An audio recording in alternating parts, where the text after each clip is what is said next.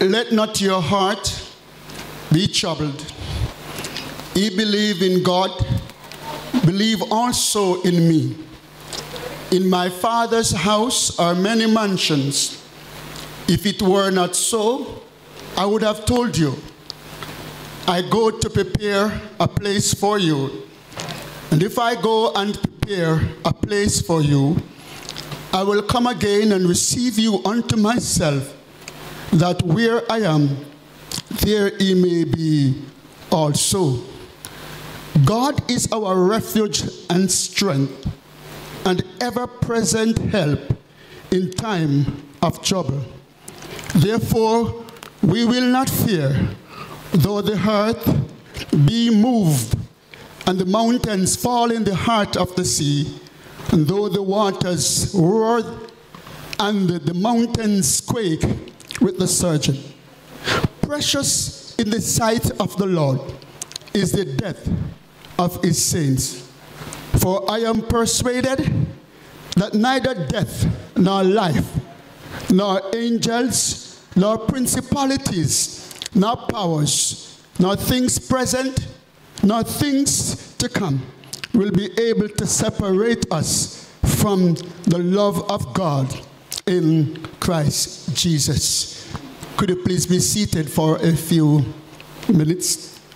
Let me take time out this morning to extend greetings to every one of you who is here at this Thanksgiving service for the late Devon McLaughlin. And I want to recognize the presence of the ministers who are here and their spouses. I recognize the moderator, Sister Brown. I recognize the members from the Glendevon and the Flankers New Testament Church. I recognize the family members who are here. And I want to express condolences to every one of you, and I do so on behalf of Sister Luz in her absence, the officers and members of the Glendevon Church. I want to say to you, be strong in the Lord. And I know that his grace is sufficient to keep you as you go through the moment of bereavement. I want to recognize also the well-wishers and those of you who are joining via the social media. Sorry you are unable to be here physically, but I'm very happy that you are able to join us. I believe that today, as we celebrate the life of this wonderful servant of the Lord, God's name will be glorified. I now invite their Sister Brown, who is the moderator for this morning's Thanksgiving service, to take charge. Could you please, accept her in Jesus' name? Amen. Good morning, each and every one. I know the welcome was extended, but I'd just like to welcome our host pastor, Bishop James Lewis. On the platform, we have Bishop Robinson and Reverend Shane Gillett. Just a warm welcome to you all. I'd also like to extend my greetings to all those that are in the audience and also to the bereaved family. At this time, I'm going to ask the congregation to stand, and we are going to sing, "Great is Thy Faithfulness."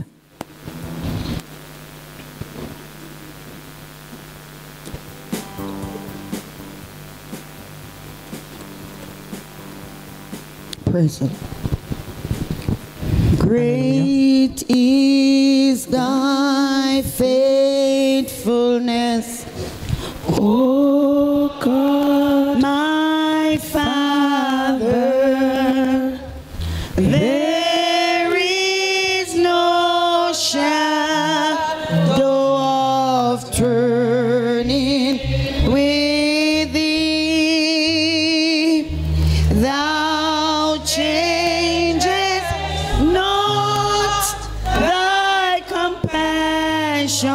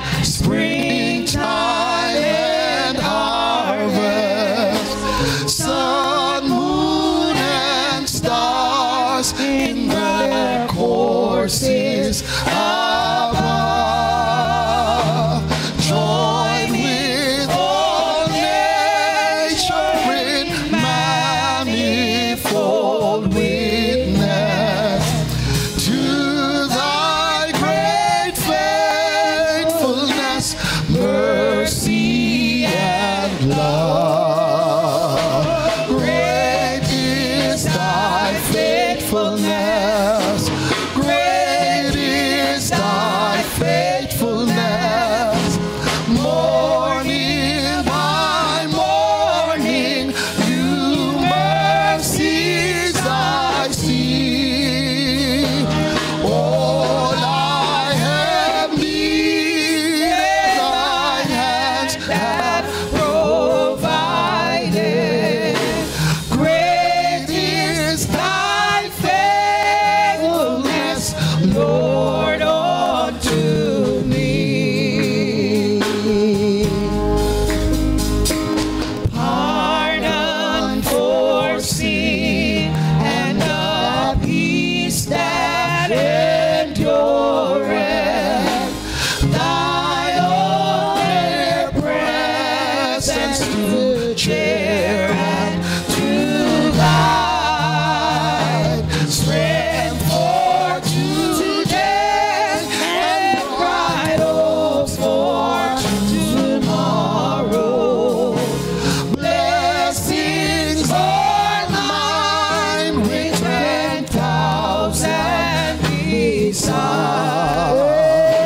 Great is thy faithfulness. Great is thy faithfulness. Morning by morning, new mercies I see. All I have needed, thy hand hath provided. Great is thy faithfulness, Lord, unto me. Hallelujah. Hallelujah. Hallelujah. It is indeed God's faithfulness is great. God's faithfulness is great. At this time, I'll invite Bishop O'Neill Brown for the opening prayer.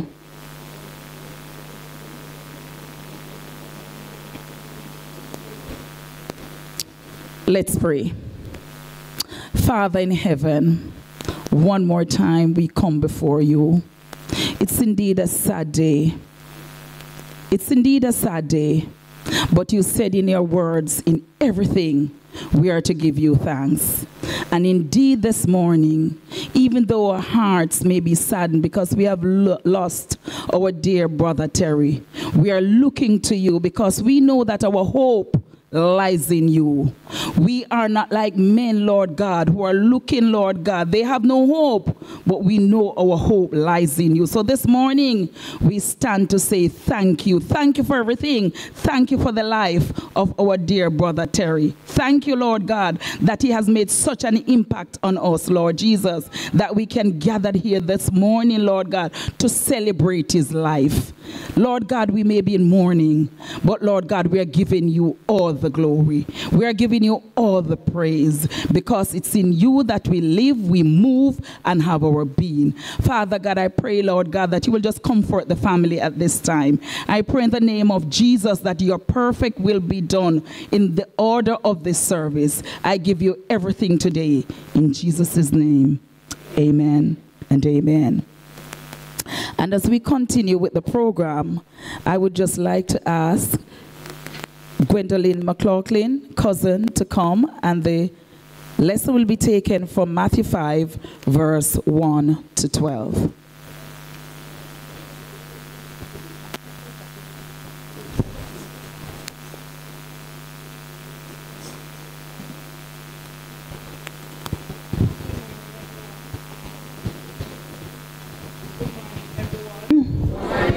Are you hearing me? Okay. All protocols observed in this place this morning. God is good amidst all the circumstances. We're here and we're still giving him praise. Amen? Amen. First lesson is taken from Matthew 5,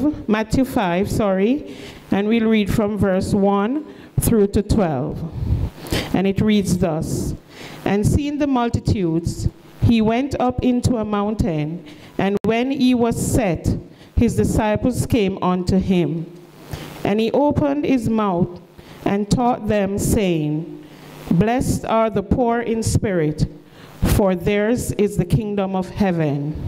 Blessed are they that mourn, for they shall be comforted. Blessed are the meek, for they shall inherit the earth.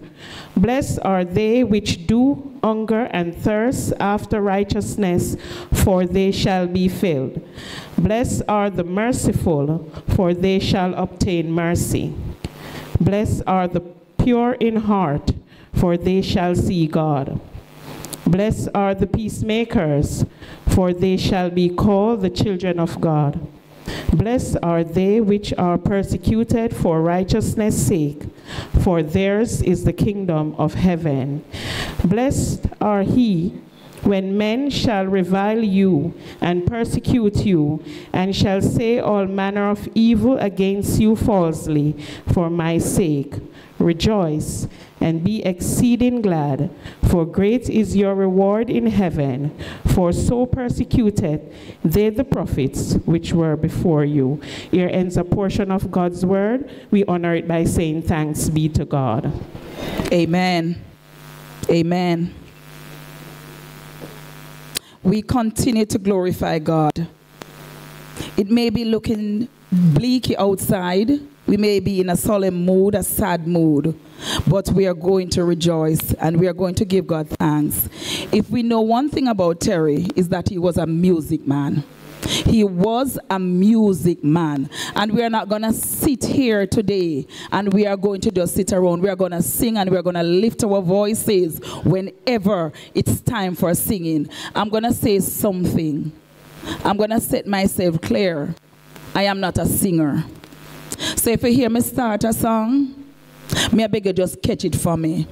And you see, if me I falter with it, just raise it on the right note, all right? So just work with me up here, all right? We are looking for a city, you know. Terry is in that city now. Terry is in that city. And I remember when I got the text that he had passed, I just could not understand. But I remember Rev saying, Bishop McLaughlin saying, he has joined the praise band in heaven. And we can rejoice with that. Can we rejoice with that? Yes. Amen. Looking for a city. You know that song? Where we'll never die. There the sainted millions never say goodbye. There we'll meet our Savior and our loved ones too. Come, O Holy Spirit, all our hopes renew. Now that you know the song, we're gonna sing it together. Looking for a city where we'll never die. There the sainted millions never say goodbye. There we'll meet our Savior and our loved ones too. Pray, come Holy Spirit, all our hopes renew. Sure, the older ones know that one. Amen.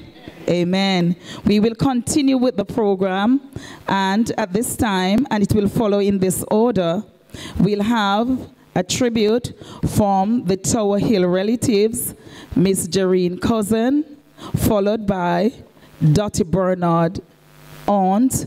We'll then have from Bishop Robinson, followed by Mel Rita Leslie, and it will follow in that order.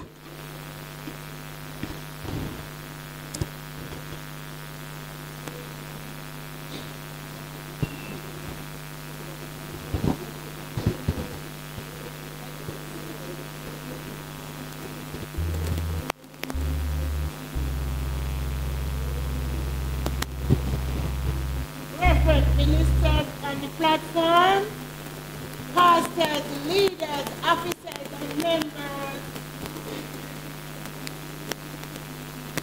Again, let me say it. I have to, brethren, I feel so blessed. I feel so good stepping into this house of God. What a blessing. Hallelujah. Reverend ministers, bishop, pastors, leaders, officers, choir leaders, members.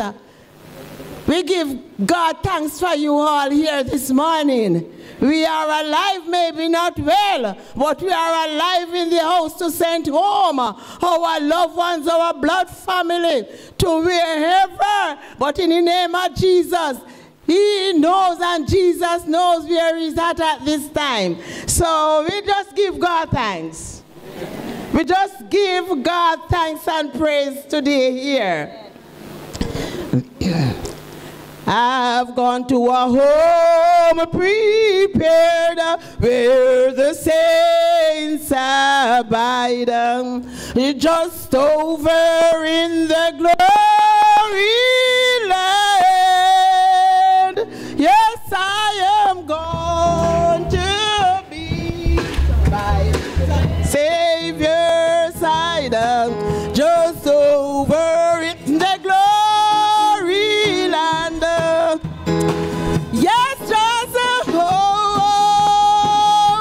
in the glory land. I'm going to join the happy angels band, just over in the glory land. Just over in the glory land. A mighty host I stand, just over in the glory land. Yes, I am on my way to that mansion of fear, just over in the glory land. Yes, there to sing a God's praise and His glory share, just over in the glory land. Church, just over in the glory. Oh yes, I'm going to join the heavenly band, just over in the glory. Hallelujah, just over in the glory land, and with the mighty host I stand, just over in the glory land. Yes, what a joyful thought that my Lord I see, just over in the glory land. I know it's the King just there and forever be, just over in the glory. Oh, thank you, Jesus, just over in the glory. Yes, I'm going to join us. Oh, yes, the heavenly angels band, just over in the glory. Hallelujah, just over in the glory land, and with the mighty host I stand, just over in land. For with the blood wash one, I'm going to shout and sing, just over in the glory land. Oh, that's the glad over there where we'll see the King, just over. Oh, yes, I just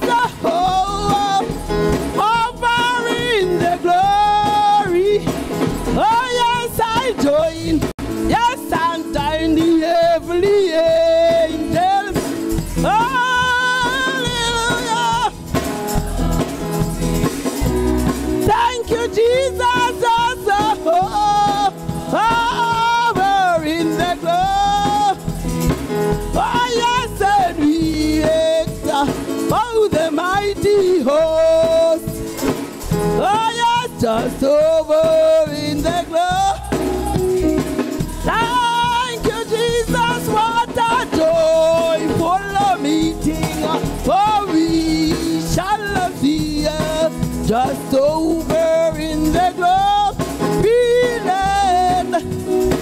For me to hold the saints with my Savior me, just over in the glory. I yes, just over in the glory land. There I join the happy.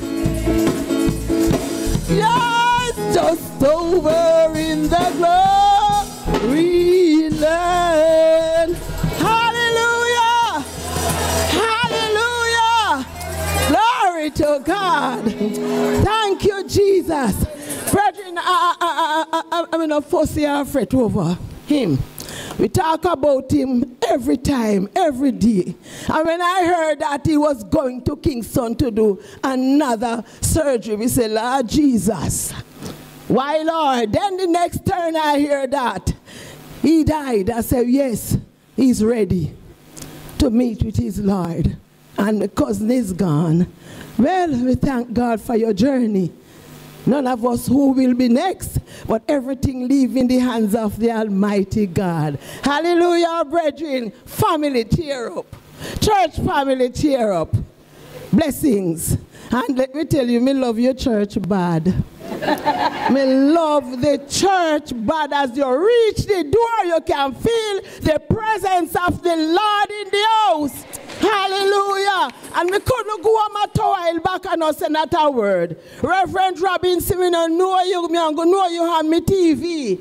But me hear your name call. But every time and every day me watch you, man. Blessing my son. God bless you. God bless you. Yes, sir. God bless you.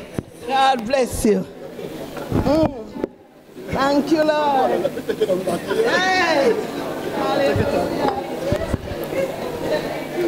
Is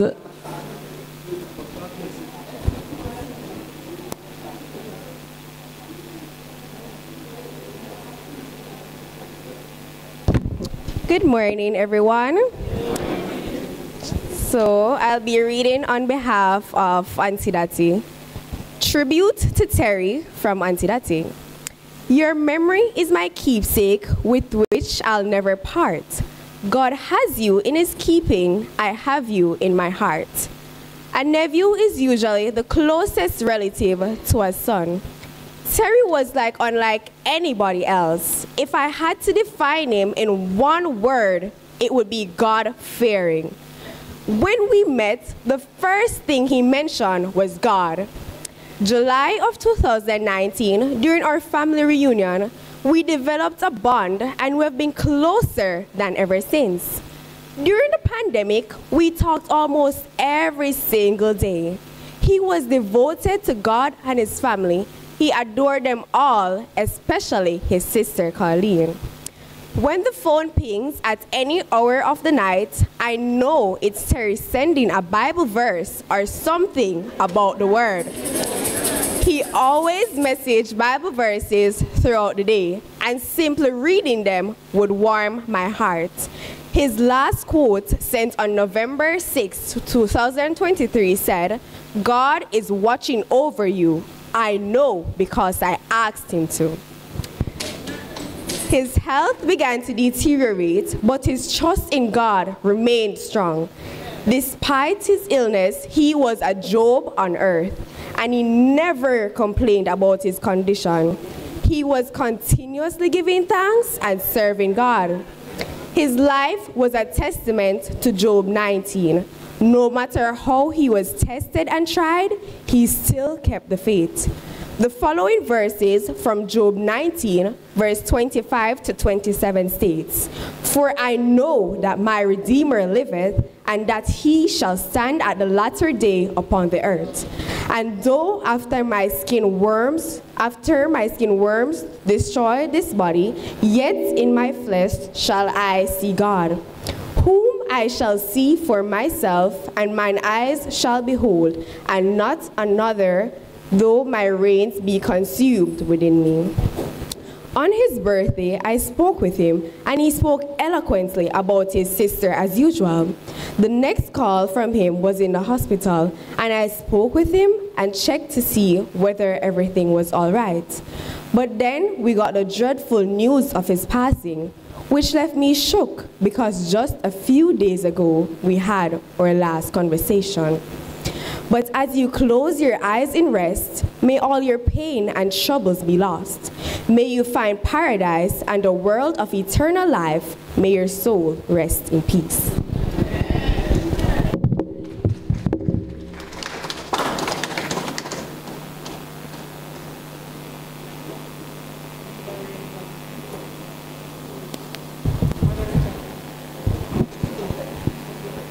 Yes, Bishop.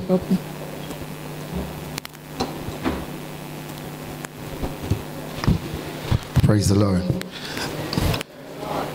Greetings to our moderator, to our pastor and district overseer, Reverend Lewis, to the ministers on the platform, and to all the well-wishers and those who have gathered to offer condolences. I join with you and offer sincerest condolences to the family of bereaved. And we go way back. And I say this with all sincerity from the bottom of my heart, for myself and my wife and family. I offer you the deepest condolences and the warmest ones as well. We go way back in time.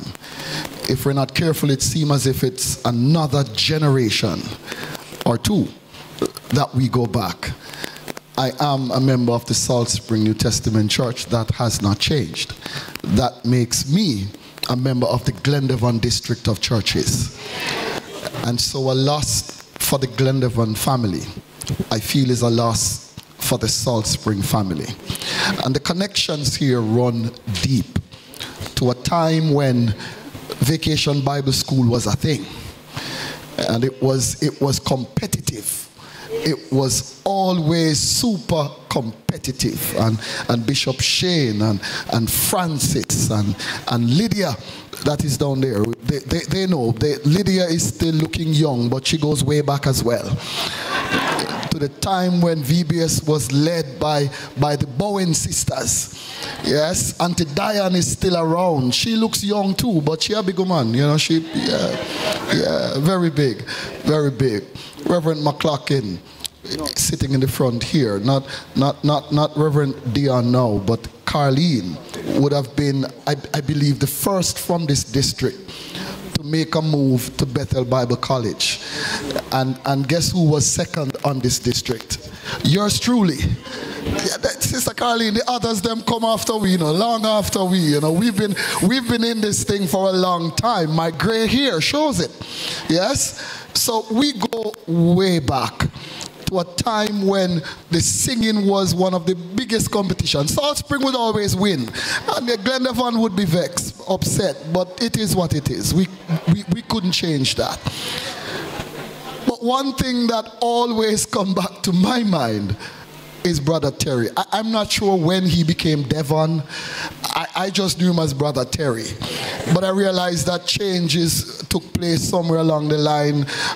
Dean became Dion. Sion became Philip. I don't know.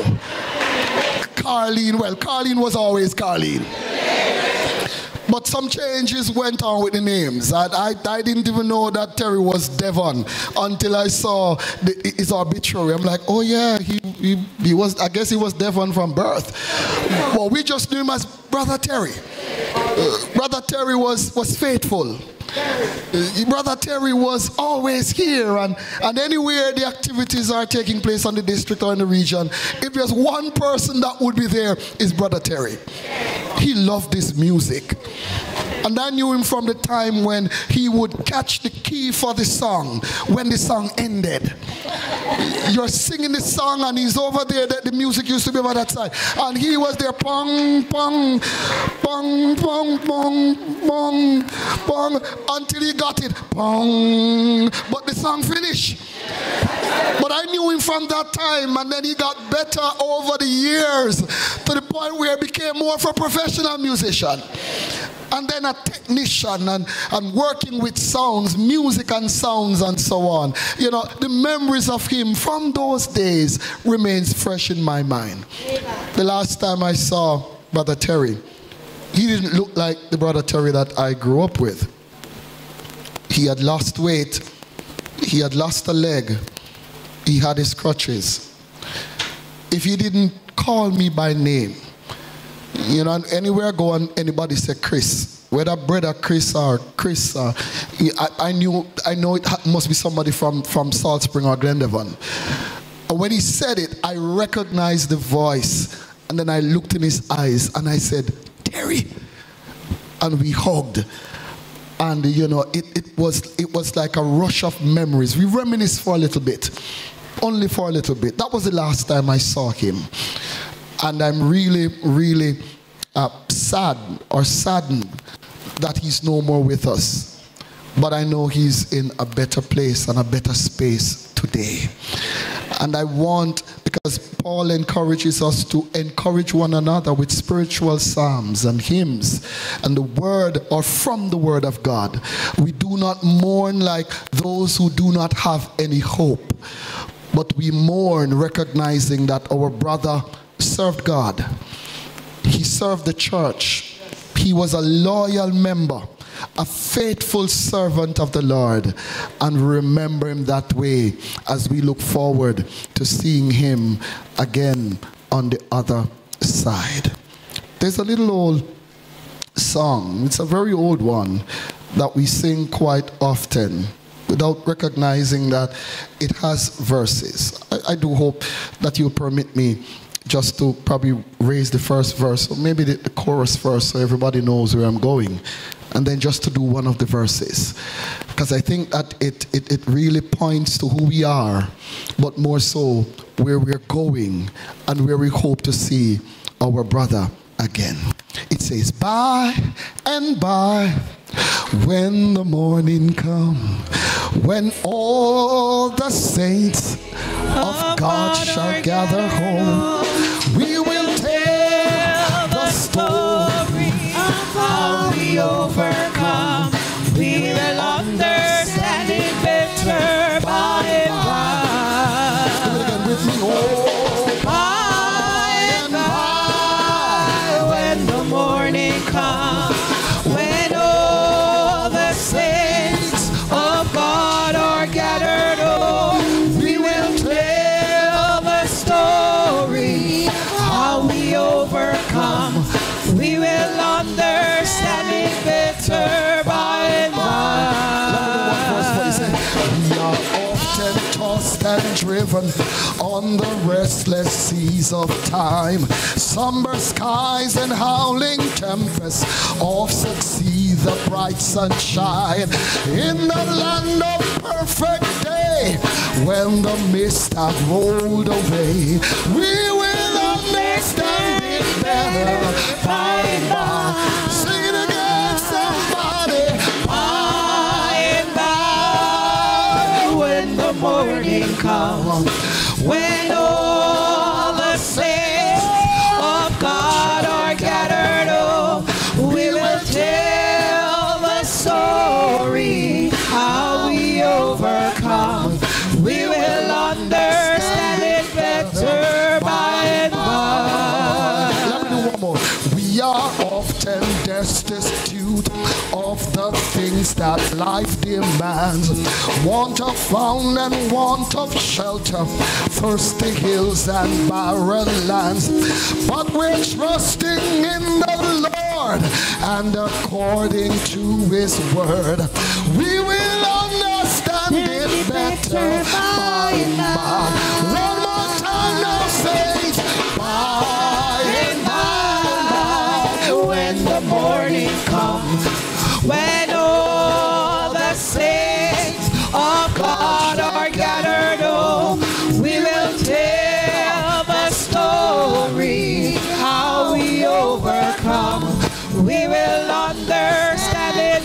sure, by and by. By and by, when the morning comes, when all the saints of God are gathered home, we will tell the story how we overcome. We will understand it better by and by. Yeah.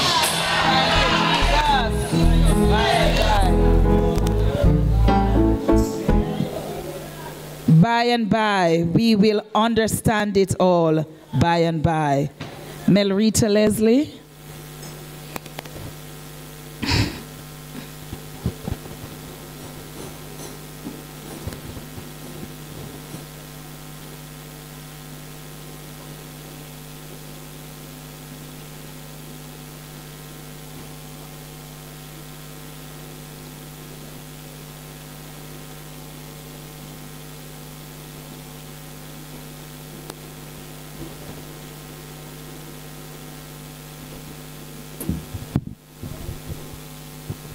Good morning, everyone.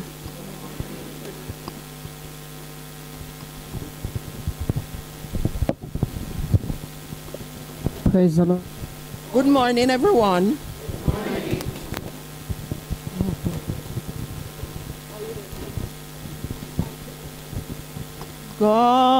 God gives life and He takes it away. He is the potter, you and I are the clay. But when I view the last sunset that flows o'er the sea, I know that sunrise will be waiting for me.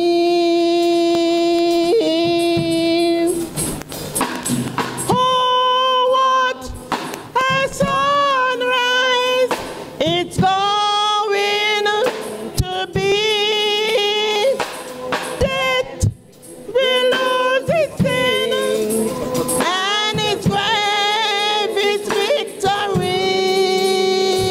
The silence will be broken and the storm cloud rolls away. I hear the saints of angels singing on that homecoming day. Time will come for the last goodbye. There's a smile, tears will dim the eye. Death will take on, but only to sleep in the arms of our Savior, so sweet. Oh, what a sunrise it's going to be. Death will lose its sin and its grave its victory. The silence will be broken and the storm clouds rolled away. I hear the saints of angels singing on a homecoming day. Oh, the silence will be broken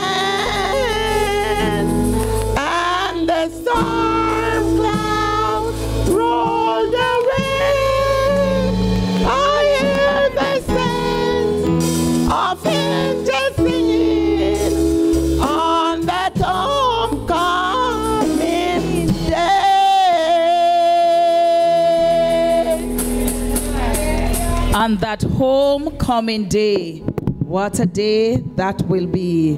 Hallelujah. Hallelujah. You know, I just have to pause here.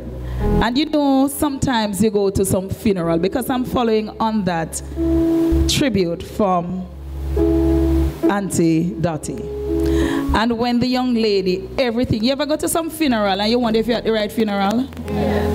Because the way they put it together for the person. And during lifetime, you don't know that the person is at the person. So you have to wonder, am I at the right funeral? And maybe if you didn't see the body on your way in, maybe you'd have left. Well, when I listened, everything in that tribute was Brother Terry. I sat there and I listened, and that verse, he always sends a verse. Always sends a verse. And as I said, when I saw that he had passed, I refused, because I had to go back and look. And I said, I'm sure he sent me a verse this morning. I had to go back. You know, when you live in that denial phase, and I had to make 2 phone calls, because I had to be sure. And that's how we must live our lives. That's how we are to live. Let our lives speak for us. And you know, I had to laugh when I heard Reverend Robinson was saying that he didn't know him as Devon. Is the last name. When I was looking in the papers, I knew the face. I said, I know, because it was a younger picture. And then I looked at the name, because I didn't know him as any Devon. And all we knew him, all I know him, and quite a few of us at the flank of New Testament, Brother Terry and Terry. So I had to look again. I had to smile when he mentioned that. And I know him only 7 years, and he knew him basically a lifetime. And he didn't know, where did they find this name? But as we continue with the program,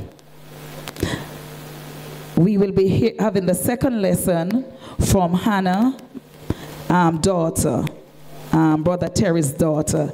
It will be taken from John 14, verses 1 to 6.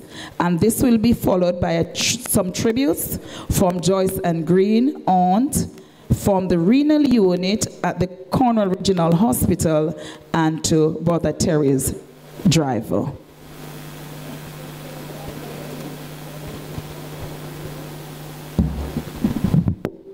Good morning, everyone. The scripture reading is taken from John 14, verses 1 to 6. Let not your heart be troubled. Ye believe in God, believe also in me. In my Father's house are many mansions. If it were not so, I would have told you. I go to prepare a place for you.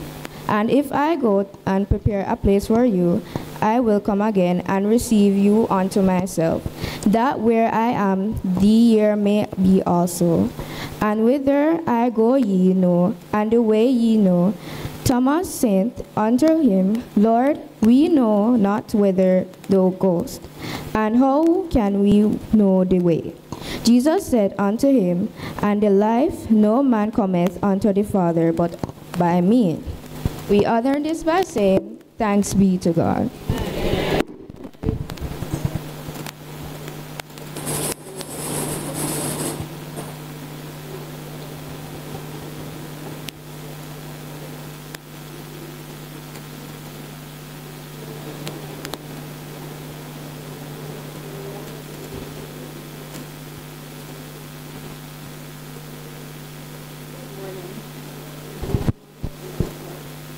Good morning.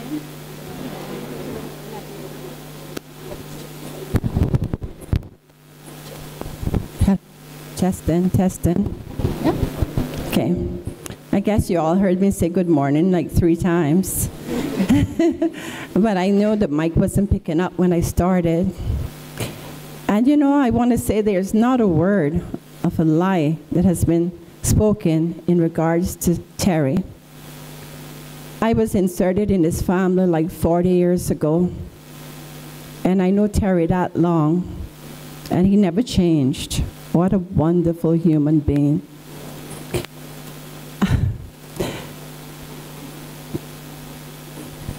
Let me just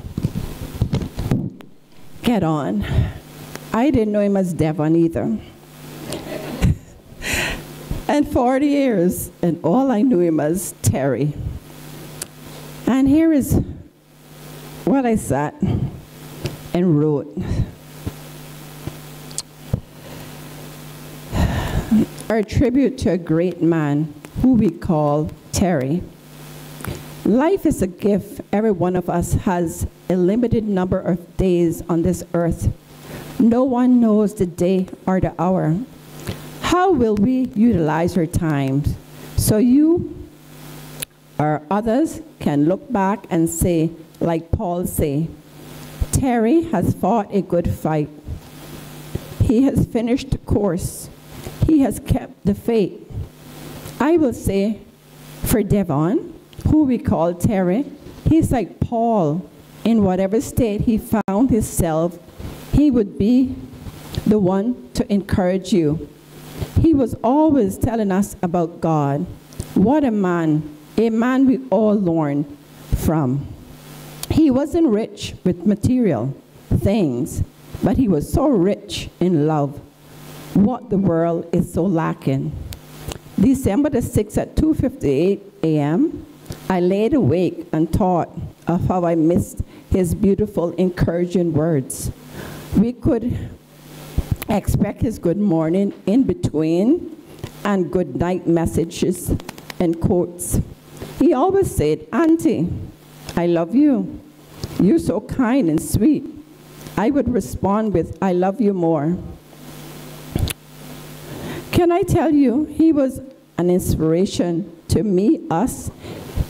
He made me want to be a better person. He had no legs, so much health issues, but he was always the first one to encourage you, give you a kind word, and didn't complain. We all should learn a valuable lesson from him. Terry, you truly was a shining star. He was always grateful for just a kind word. I always was encouraged by the way he encouraged everyone to pray and to remember the Creator. He wasn't wholesome in body, but in spirit he was. He has left an imprint in our hearts. He did not hold malice or grudge. He didn't talk ill of others. He was a peacemaker. The Bible says, blessed are the peacemakers, for they shall see God's face. You are so missed, but God called you. Take your rest. I could hear him saying, Auntie, don't worry, I'm all right. Please pray and take care of Uncle Patrick, whom he loved dearly. I still go back and read his messages. The day he died, the message he sent, and I'm sure to others, was, God is watching over you. I know because I asked him. What a message to send when I believe he might have known or realized that he was dying. I don't think it was a coincidence. He left us with a message of hope. Names are not coincident either. Although they tell me that his legal name was Terry, but it's easy to see why he was given the pet name. His legal name was Devon, but it's easy to see why he was given the pet name Terry. Terry stands for undeceptive, unassuming, and that sounds very much like Terry. It said Terry likes to control everyone within his influence to shape things to his own liking. If positive, he develops it with his spirit. Sounds just like him. God's protection.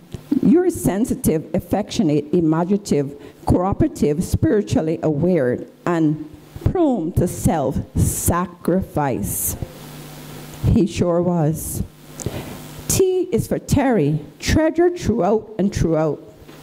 E is for the effusion in everything you did. R is for rewarding us with your richest blessing every day. R is your radiance, and that's just how you was. I is for the ideal one that God loaned to us for a while.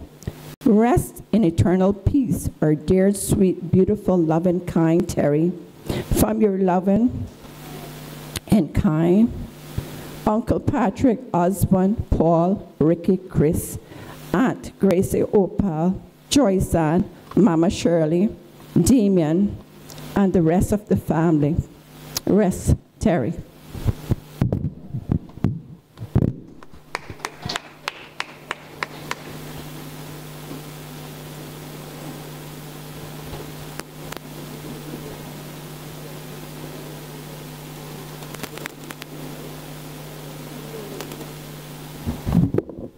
Good morning, everyone. Well, let me tell you something. Me and Terry are friends. And I years me the call Terry. Years in mother. Me can't talk about the years when me share them. You understand me? And me tell you the truth. Terry went sick in the round hill. He me call. Me pick him up around hill. I asked for Henry went there. After that Henry went there. Me, that country car and pick him up. Me pick him out. And what you know? Last Wednesday, in car, me pick him up from hospital, right? Sian man left him there. Me name came in the morning. And Sian left him there. And when me look now, Benson called me and said, come see him, right? And when we go see him, he said to me, fat man, you know, say, my God died this morning, that's a Thursday. All right, me know it's at 6 o'clock, 5 o'clock, I left. At 6 o'clock, now he called me. And when me look now, I say, no, man. I call him. He said, no, ready yet. He no call me. 8 o'clock, I call him back. He no ready yet. 10 o'clock, I call him back. He no ready yet. And you know, say, me no hear nothing from Terry. From that, the Monday, me come out. I'm no call Terry. Me get a message from my wife call me and say, Cox, somebody left message for you, so Terry dead.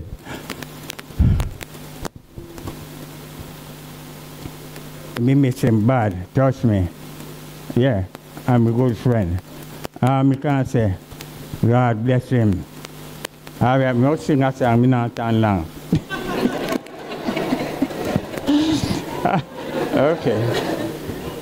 Okay. Listen now, you hear me now? Me not a singer, but I'll sing the song, right? Good. Into my arms, I'm crossing there again to deal with you. It's my heart desire. It's my heart desire. All I can do is fall on my knee and cry. All I can do is fall on my knee and cry. Set me with fire and purify my heart. Purify my heart. Take me close, closer than ever before, close and never been. Take me close, closer than ever before, close and never been. Sorry, man. Sure. All right, good. Yeah, I don't know. All right. Take me to the place, Lord, to the secret place where I can be with you. You can make me like you. Take me to the place, Lord, to the secret place where I can be with you. You can make me like you. Wrap me in your arms. Wrap me in your arms. Wrap me in your arms.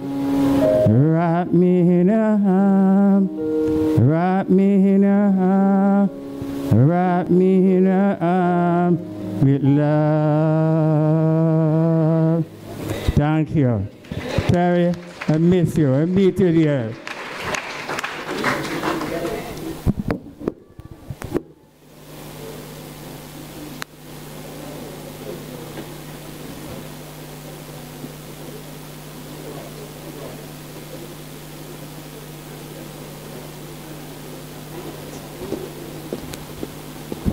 Good morning, ladies and gentlemen. Greetings to our ministers and on the platform. I stand here this morning with mixed emotions because Devon, he was a very humble and quiet person. You know, we at the dialysis unit, we are filled with a lot of singers. And most times when we are singing, he would say, "Nurse, you know, say me a musician? Yeah, man, we a musician, man, me a musician." And then, you know, over the last couple months, you know, me being affiliated with Salt Spring and identifying ourselves as being members of the New Testament Church of God body, our relationship grew stronger. And, you know, he will be missed. And, you know, we have one of Devon's close friends. I didn't know him as Terry. I knew him as Devon. But we have one of Devon's close friends right here, you know, who would like to say a few words before I do this song. Pleasant good morning. Devon, someone I met 6 months at the renal unit.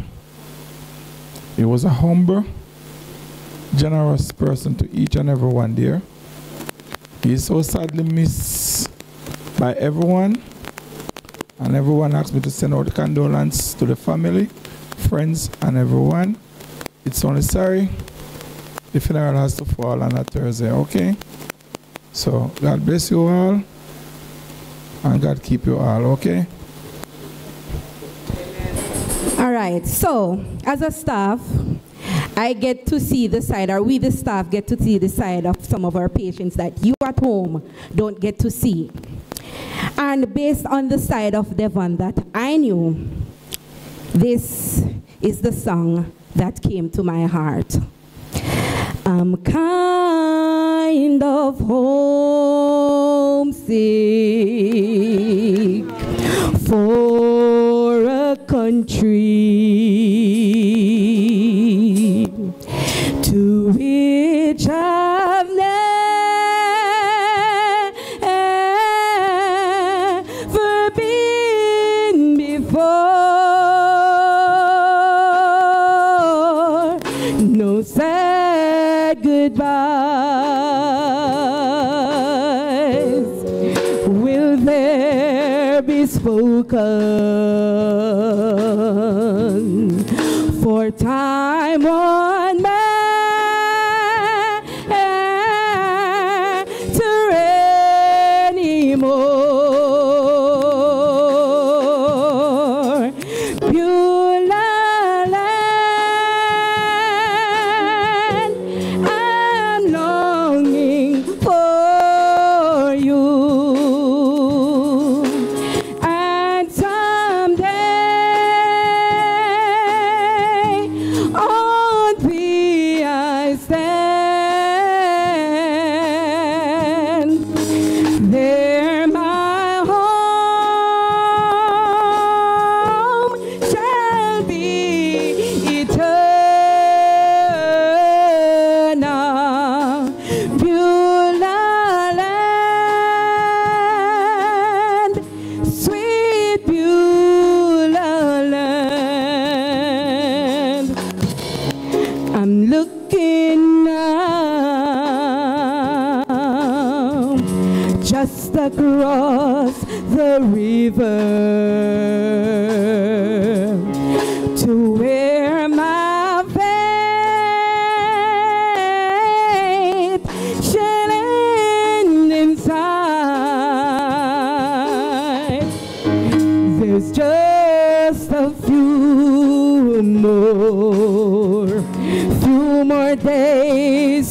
labor. Then I'll take my heavenly flight. Beulah land, I'm longing for you. And someday on thee I stand, where my home shall be eternal. Beulah land, sweet Beulah land. I'm looking now, he's looking just across that river to where his faith shall land inside. Oh, just a few more days to labor. Then he took, yes, he took his heavenly flight. Beulah land, I'm longing for you. And someday on thee I stand, where my home shall be eternal. Beulah land, sweet Beulah land.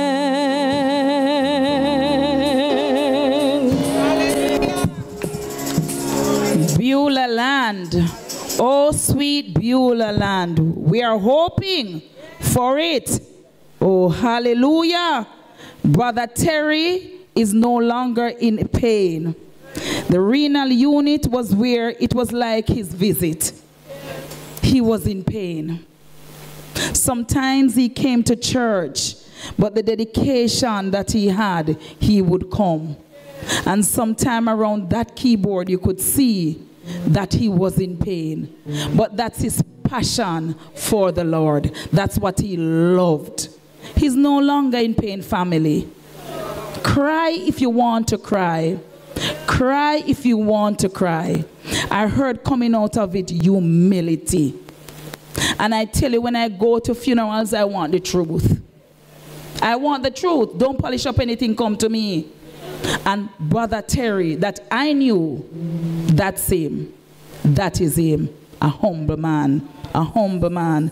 And you know, he often speaks so proudly about his daughter, Hannah. He speaks so highly of his daughter, Hannah. And every time I think, and my mind goes on Hannah, I just feel this sadness that comes over me. But Hannah, God has you. And he has you in the cover of his arms. He's going to keep you protected. He's going to keep you protected. Family, cry if you want to cry. Whatever you want to do, you do it. Because God understands your tears. Tears is a language he understands. As we move on in the program, I'm going to ask, next in line, Reverend Shane Gillett and Trevor Palmer, a family friend, to come. I also have, his name slipped me, one of his former employee, I think it's Mr. Peter again? Peart, yes. And we will come in that order. So it will be Reverend Shane Gillett, Trevor Palmer, and Mr. Peart. Thank you.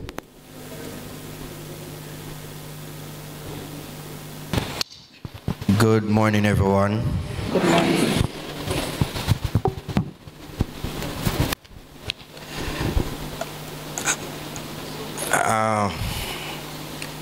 Before I begin, I was asked by Bishop Winston Park and Sister D. Park to offer their condolences and their prayers to the family. Reverend and Sister Park are unavoidably absent. As you know, Reverend Park is not doing well physically, but they are actually online watching, and so they have asked me to express their condolences to the family and to let you know that their prayers are with you at this time. There's quite a lot I could say about my brother, and I say my brother without reservation, because Terry was not just a friend.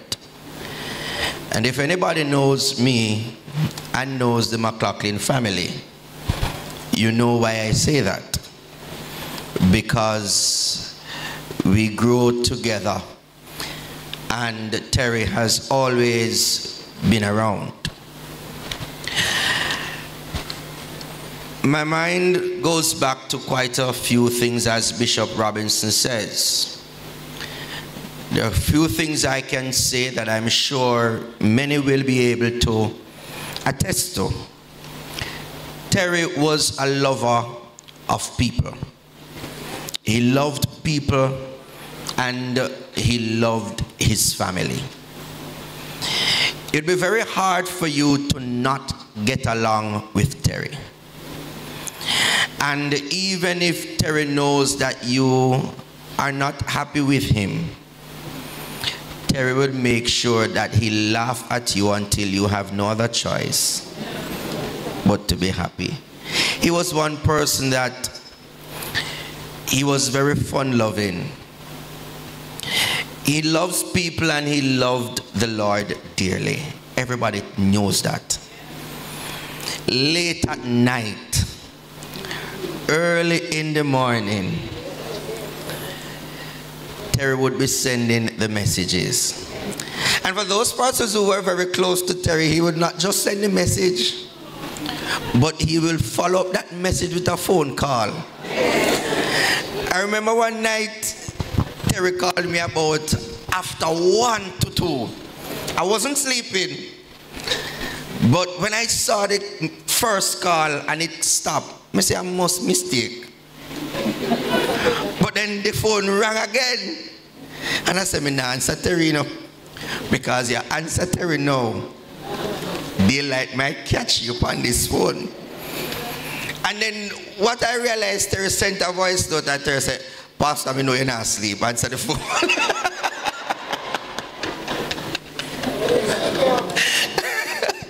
Terry said, Pastor, I know you're not asleep. Answer the phone. You know, that was Terry. He loved the Lord. Terry loved his food. Terry loved his food. He loved cook. And he loved to eat. I remember one time Terry was in the hospital and Terry called me one day and said, Pastor, carry something to eat, come give me now. And I said, what you want? Terry said, buy a #1 at Burger King. And then him call me back and him say, a #1 is the one with the bacon. I say, me no know. Him say, all right. Anyone would have the bacon, buy that. I said, Terry, you're supposed to eat them or something, yeah? Terry said, you're going dead anyhow, you know. Buy the burger, King.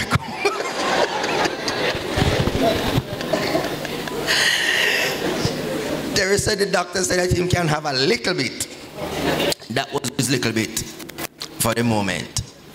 This time of the year, family and friends, I always look forward to sharing with Terry, because Terry would always call at Christmas time and say, Pastor, if you look about ham, make sure you leave a little piece of the ham And I was reminiscing and I said, boy, I have to just eat Terry piece of the ham this year. Because there's no Terry to leave it for.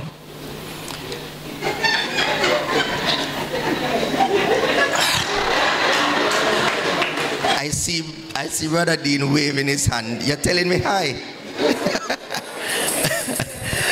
But not just that, brothers and sisters. Terry loves his music. Terry was an engineer. I remember days when we were growing up in this church, as Bishop says, the music was always over there. And it doesn't matter the instrument. Terry played bass, Terry played lead guitar, Terry played drum, Terry played keyboard. Listen, Terry knew how to manage the system late at night, early morning, wherever, whatever. The crusades, the street meeting, Terry was always there. He's one person that every pastor that comes to this church could count on. Because if no one is at church at night, pastor know that he's going to have music because Terry coming to church. And there were nights in that music room around the back there that they had to give Terry his office. That his mother didn't laugh. Yeah man, that's Terry's office, the music room.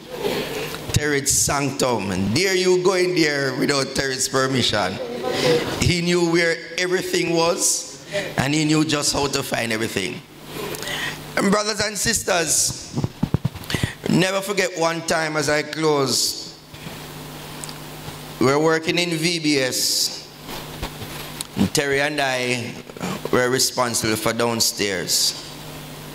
And Terry called me one evening and he said, tomorrow morning we're going downtown to shop for VBS. And we're leaving at this time. And I don't remember what happened in the morning. But I remember when I was coming through the little track up there that I used to walk to come. By the time I exit the track, it was Terry going into the taxi. And he said, take a taxi. Meet me a gully. And when I took the taxi and I reached downtown and I said, wow, you know how Terry is when he's reprimanding or he's talking hard. Him stammer, him talk fast, and you have to say, slow down, hold on. Say it again. Say it again. Because you'd miss something. And Terry said, listen man, know the lunch have ready on time and this and that. But Terry was faithful. He was faithful to the end. And even when he was on the crutches, Terry remained very faithful. Pastored in Hanover and I had some problems with my system at church. And I called Terry one day and I said, Terry, who me can ask to come sort out the system at church? Terry said, may we complete. Just pick me up. I said, but Terry, you're sick. And brethren, Terry would not give me a soul to do it. And he came, I picked him up, he came. He spent the entire day up and down. My control room is mounted at the back of the church. Up and down the step on the crutch. And up and down the step, up on the front, down at the back, and I sat and I look at Terry. And Terry was just committed to all of that. My family members, this is a road that we trod not very long ago. And here we are again. Carlene, Sian, Gary, Dean, and others. We comfort ourselves in knowing that Terry is resting. There's nothing that we know for a fact is that our brother was a child of God.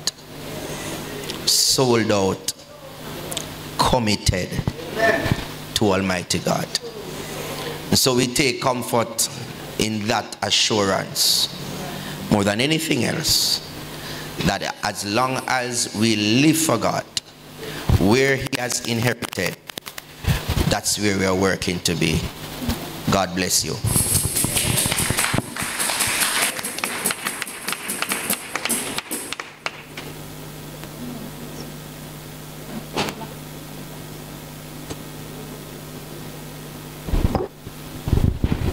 Just before the next tribute comes, I'm just asking the driver of 3206 KN, you're blocking someone. If you could kindly remove your car. That's 3206 KN. Thank you. And we'll continue with the tributes. Trevor Palmer, family friend. If he's not here, we'll just take Mr. Perry. Yes, thank you.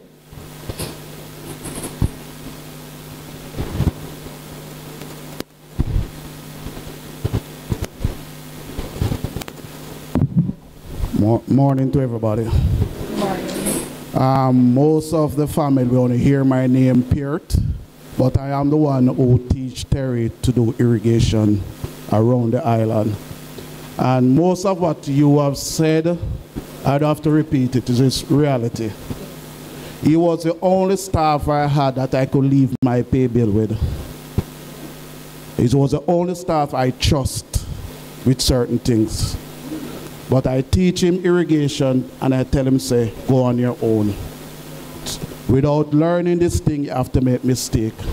So everything you say about Terry, I'd have to repeat it. At times, he will reprimand me. At times, he will tell me, say, no.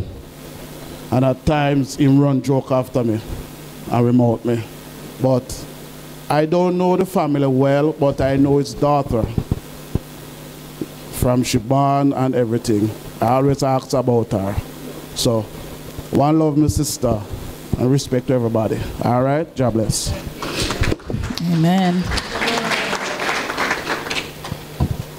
Do you hear and do you see the nod of the heads? And that's true. And the endorsements. So you don't have to look around, it's Brother Terry. You don't have to wonder, because everything that was said, that is Brother Terry. That is Brother Terry. When you talk about faithfulness and punctuality, that is Brother Terry. I had to smile when Reverend Shane said that. He said, take the taxi behind me, because he's always on time. Always on time. Is he faithful? Yes. A lot of times he come around that keyboard, not 100%, but he prefers to come with the 60% and back up with the 40%. And in some time he go at the back door, our back door, and then we get little fresh air, and he revive again, and he come again. And that's Brother Terry. We are having something in the evenings. Me not go home, you know, him stay back. He stays back. He is alone at the church, but he will stay back. He will stay back. The next item will be from his niece, Zari and McLaughlin, and it will be followed by an item from Donnet Wright cousin.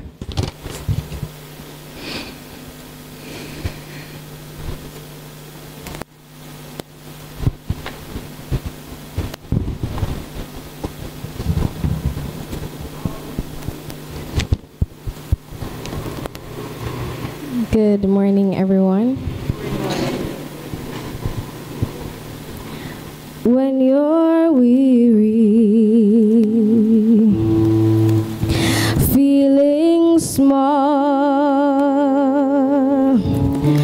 when tears are in your eyes, I will dry them all.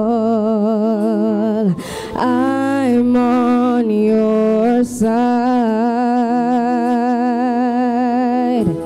when times get rough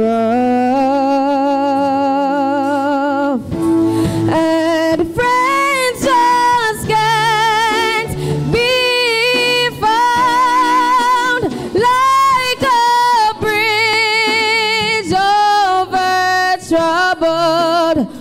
water, I will lay me down like a bridge over troubled water.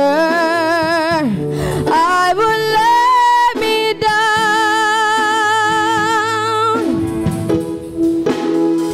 when you're down and out,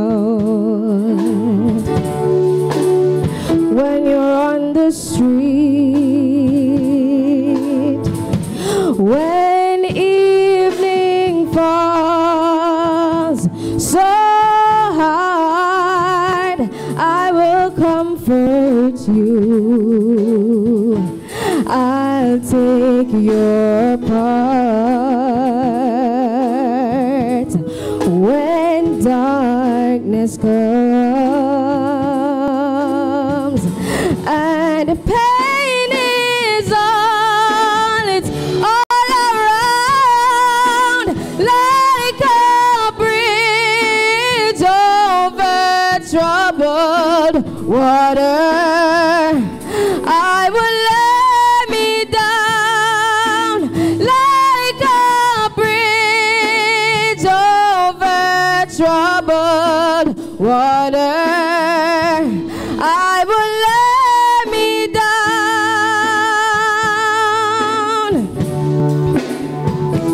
when you're weary,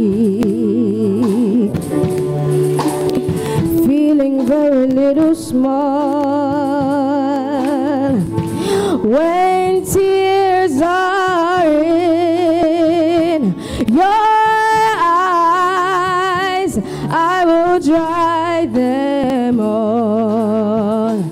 I'm on your side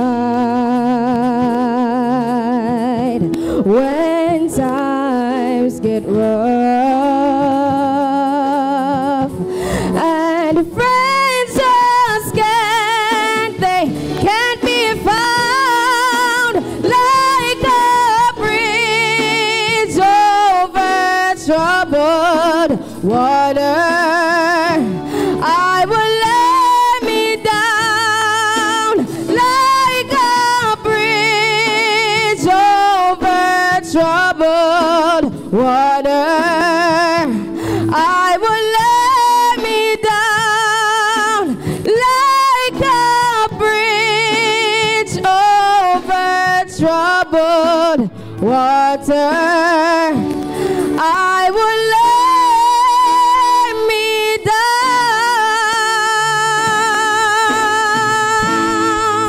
Hallelujah. Hallelujah.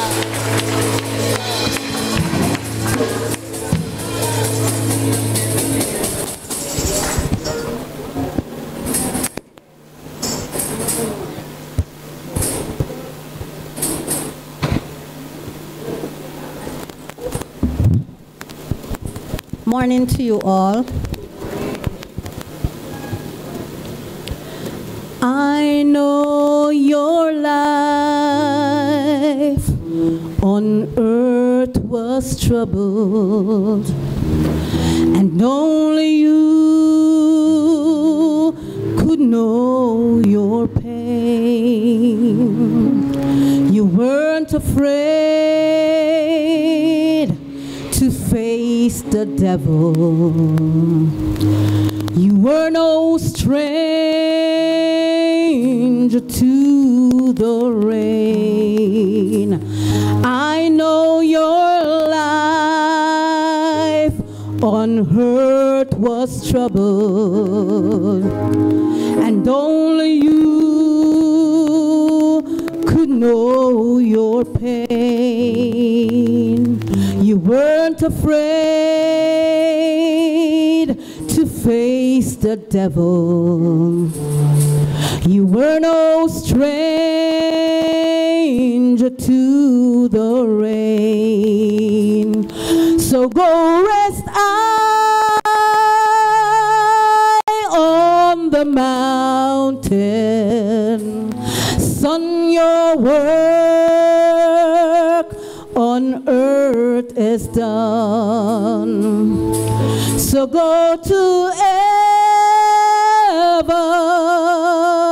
shouting love for the Father and the Son. Oh, how we cried the day you left us. We gathered round your grave to grieve.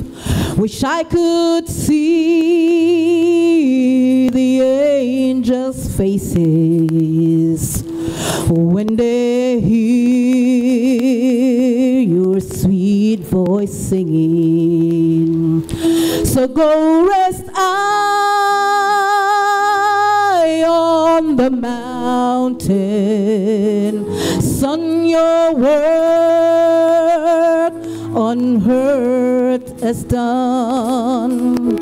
So go to heaven shouting love for the Father and the Son. So go rest I on the mountain. Son, your work on earth is done. So go to heaven shouting love for the Father and the Son. So go rest I on the mountain.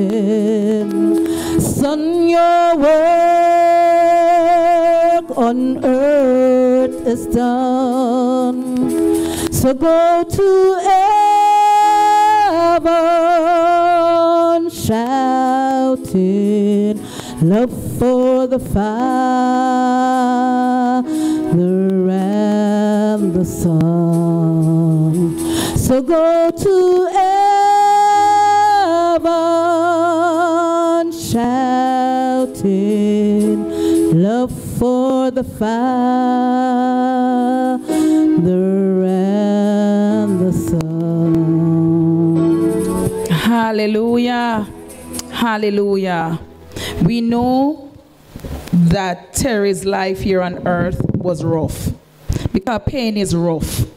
Some of us feel a little pain for one day and it's like we are going to pass it. Oh no, we are going to die now. And he had endured for a very long time. But he's in heaven with his Father, nestled in the arms of the Lord. And as Zarian sang, like a bridge over troubled waters. Family members, after all of this evening, maybe a week or two you will get some phone calls and then everything fades away. But just remember that God has you. He has you. He will continue to keep you covered in his arms. Amen. Amen. Amen. At this time, we're just going to pause for a few seconds, but I'm going to apologize for a technical difficulty we are experiencing. You'll be listening to a musical tribute that goes along with a slideshow, but we are having difficulties with that. It was something from the Flanker New Testament Church of God. So right after I finish speaking, you will listen to the musical interlude that would have accompanied the slide presentation. However, go on YouTube when you get home, or sometime convenient for you, it's on now. Understand it's now on, so we will just pause here and we will watch and we will listen, and shortly following that we will hear from the Flanker New Testament Church of God choir.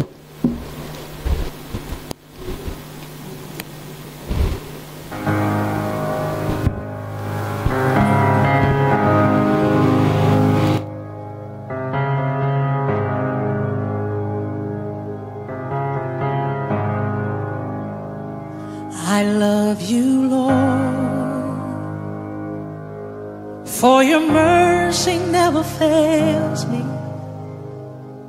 All my days I've been held in your hand.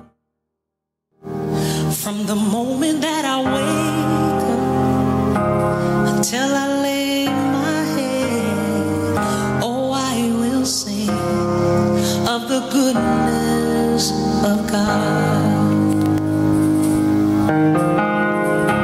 'Cause all my life you have been faithful. And all my life you have been so good.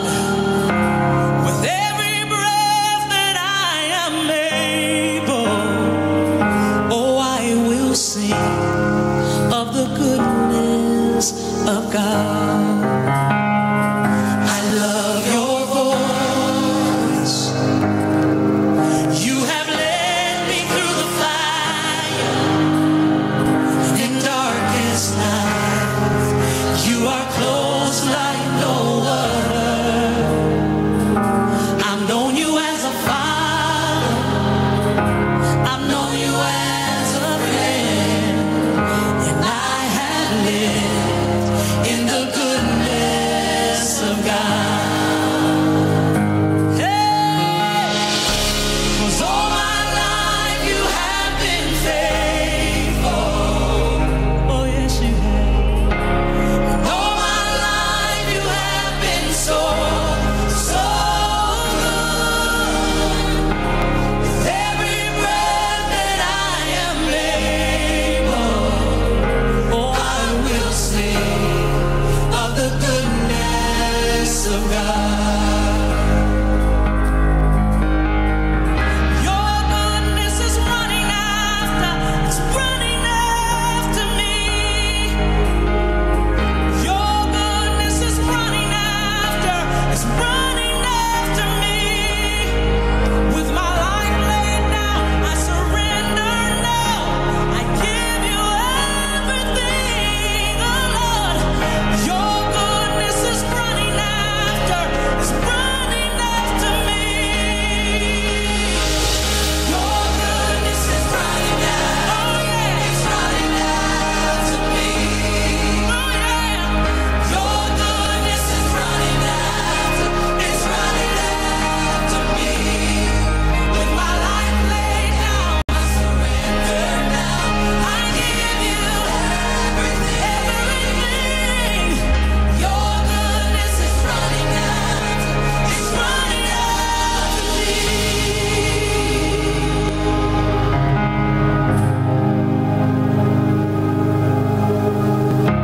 And all my life you have been faithful. And all my life you have been so good. With every breath that I am able, oh, I'm gonna sing of the goodness of God. I'm gonna sing. All my life you have been faithful. All my life you've been faithful. All my life you have been so good. So good with every breath that I am able. Every breath I'm able, I'm gonna sing of the goodness of God. Yes, I am. Will sing of the goodness of God. Oh, I'm gonna sing of the goodness of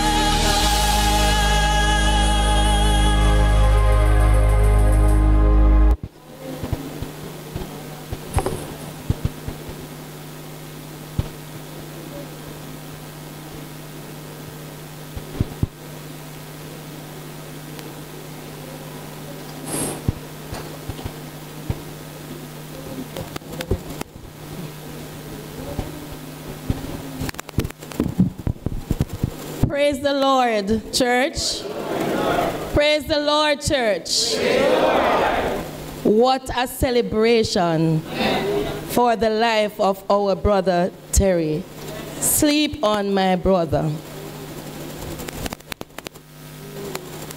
No more daily WhatsApp messages. They were so inspiring and meaningful. I may sound a bit shaky, but bear with me. Those we love don't go away. They walk beside us every day, unseen, unheard, but always near. Still loved, still missed, and very dear. Brother Terry, as he was affectionately called by young and old at the Flanker New Testament Church, came to be known to most of us when his brother, Pastor Dean McLaughlin, and family joined our congregation in 2017. Shortly after his arrival, Pastor Dean saw the need for a musician at the church and introduced Brother Terry to us. He was a blessing to us as his passion was music. And I can almost see him still sitting at the keyboard, ready to get the next song ready for us to make a joyful noise unto the Lord. Or him tuning the microphones for us to have proper audio. Brother Terry was a committed, ardent, and dedicated worker for the Lord. He was always punctual for church, almost all Sunday mornings as far as he lived from church. He would be the first to reach, waiting on someone to allow him to get inside the building, and he never complained about it. He would be ready at all our functions as long as he was able to. Over the years that the Lord blessed us with Brother Terry, a few observations were made of him. One, humility was his daily demeanor. What a humble soul he was. Two, he was never a grumbler. Some of us grumble about this, we grumble about that. But bear in mind that Brother Terry, he was not 100%. But he never grumbled about his given task. He never, may I put it, mumbler. Right? Despite his illness, I have never heard him complain or said, why me? Never. 3, steadfast. He was steadfast in making the impossible possible. No matter what the challenges were, he would always try his best in his music where his heart was. 4, encourager. Despite his prolonged illness, Brother Terry always seeked to encourage us. And this is done by, or was done by his various biblical quotes that he would send us during the days to encourage our spirit. And that may be the reason why some of us did not understand when we heard he had passed. As maybe about 30 minutes before, we received a text from him. I am a testimony to that. And I thought it was so personal, is when I heard that he died from Sister Brown. I said, what? Brother Terry was truly loved by the church and an asset to us. As his death is a great loss to us, he will always live in our hearts. Revelation 14, verse 13 says, then I heard a voice from heaven say, write this, blessed are the dead who die in the Lord from now on. Yes, says the Spirit, they will rest from their labor, for their deeds will follow them. Brother Terry is resting now in heaven, and as Pastor Deon said, when he sent the message to inform us that our dear Terry had passed, he quoted. Terry is out of the hospital and now is rehearsing with Heaven's Praise Band. We believe that he is. Brother Terry, sleep on. May God's perpetual shine on you. Keep on playing your music. Me usually dance to it dearly. Amen. Amen. Just a quick announcement. A black ISIS 5808, you're blocking someone that needs to go urgently. So we're just kindly asking if you could move for us, please. Thank you. And just before the choir comes, I'd like to acknowledge, I don't see him, he has left our presence, Bishop O'Neill Brown. He was here. I'm sure he may be outside. And each time I come to the platform, I'm to acknowledge our pastor, Reverend Jerome Francis. And each time I keep forgetting. Welcome, Reverend Francis. He'll be bringing the word shortly. And also Bishop Keith Williams. I'd love to acknowledge you. God bless you. At this time, we will hear from the Flanker New Testament choir.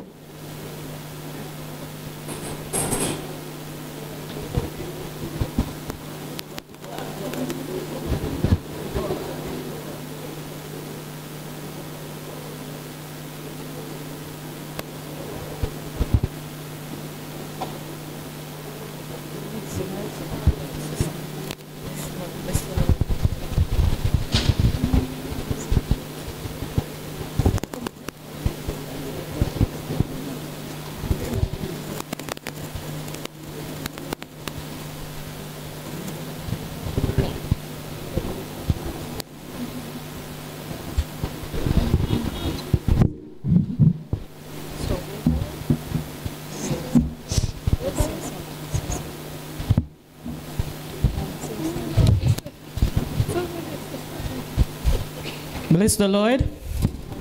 Praise the Lord.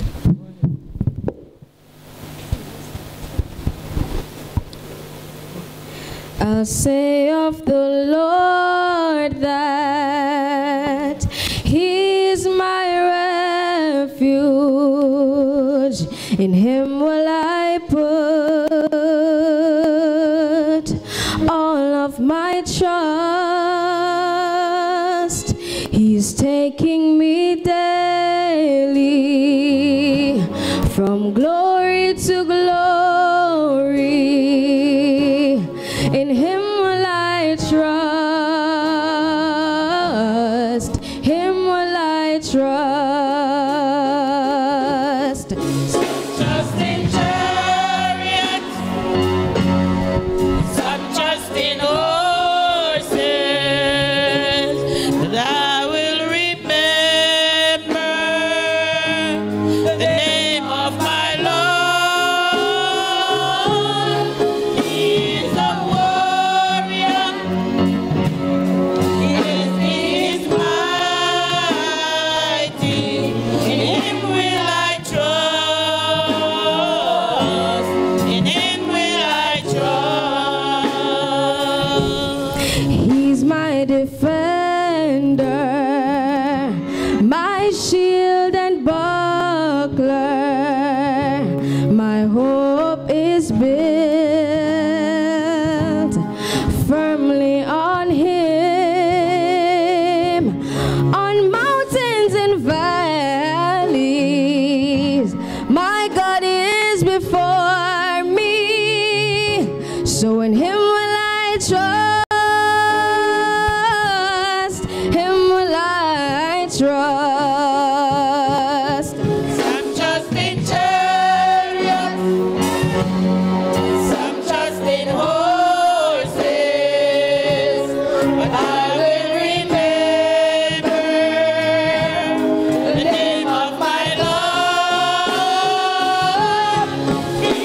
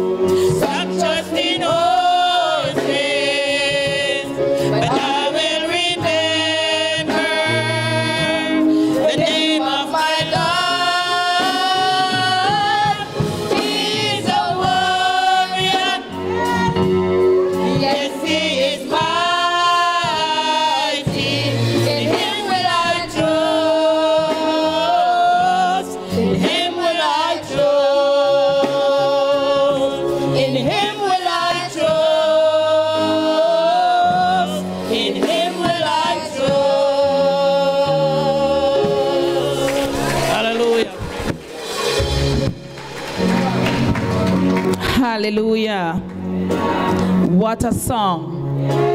That seems to be Terry's anthem when you speak to him. Despite I continue to trust in God. Despite his pain, he would tell you that he's putting his trust not in man, but in God. And that's where our trust needs to be. Hallelujah. Hallelujah. We have reached the point in our service where we will have the word. And the word will be coming from no other than our host pastor, Reverend Jerome Francis. We call him Bishop, we call him Reverend. Reverend Bishop Jerome Francis. Audience, please welcome him.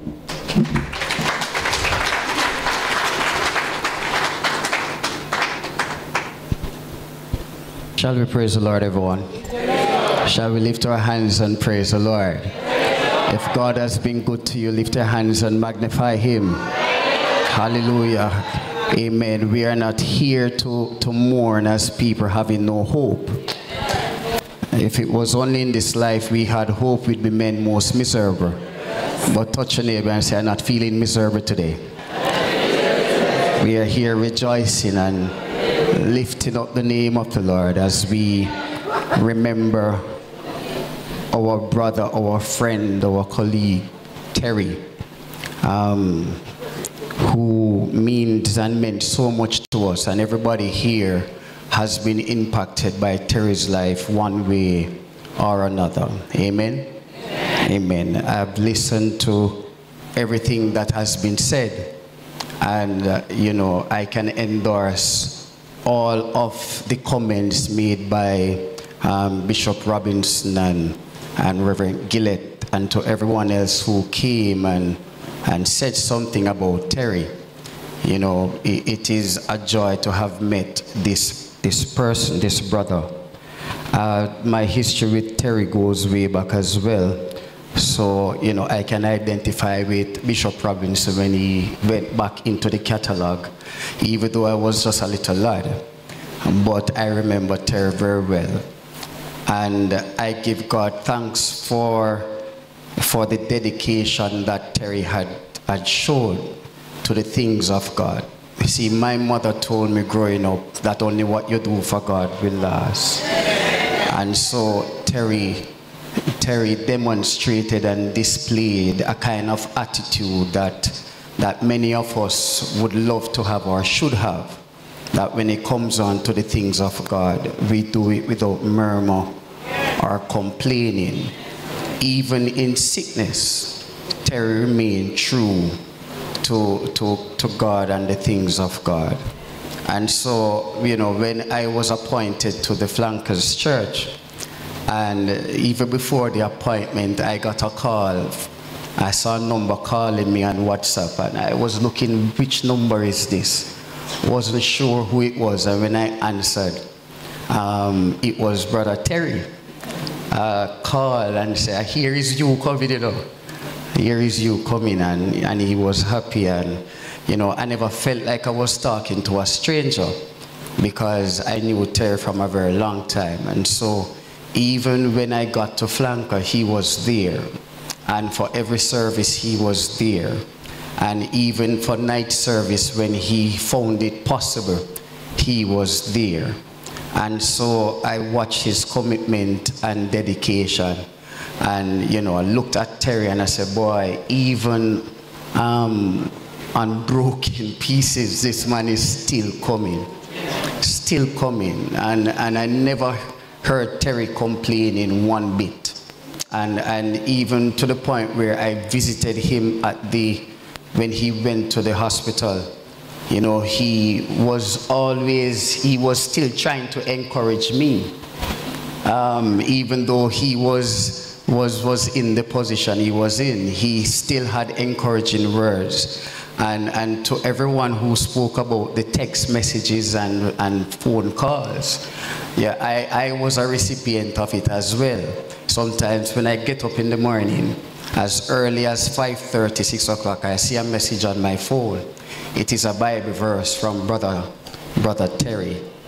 And the last time I saw him at the hospital, he said to me, Pastor, I'm not worried about this, you know. It's in God's hand. I'm not worrying. I'm just living and going on. And whatever God sees to do, Terry was open to whatever God wanted to do in his life. And so I salute him, and I pray that I, even myself, that I will take even whatever lessons I can take from his life and his attitude in making me a better Christian. Amen? Amen. From the book of John, St. John chapter 11, a few verses from verse 18 coming down. It's a familiar scripture, passage of scripture to us. Yes. And so I want you to listen as I read. It says, now Bethany was less than 2 miles from Jerusalem, and many Jews had come to Martha and Mary to comfort them in the loss of their brother. When Martha heard that Jesus was coming, she went out to meet him, but Mary stayed at home. Lord, Martha said to Jesus, if you had been here, my brother would not have died. But I know that even now, God will give you whatever you ask. Jesus said to her, your brother will rise again. Martha answered, I know he will rise again in the resurrection at the last day. Jesus said to her, I am the resurrection and the life. The one who believes in me will live, even though he die. And whoever lives by believing in me will never die. Do you believe this? Verse 27. Yes, Lord.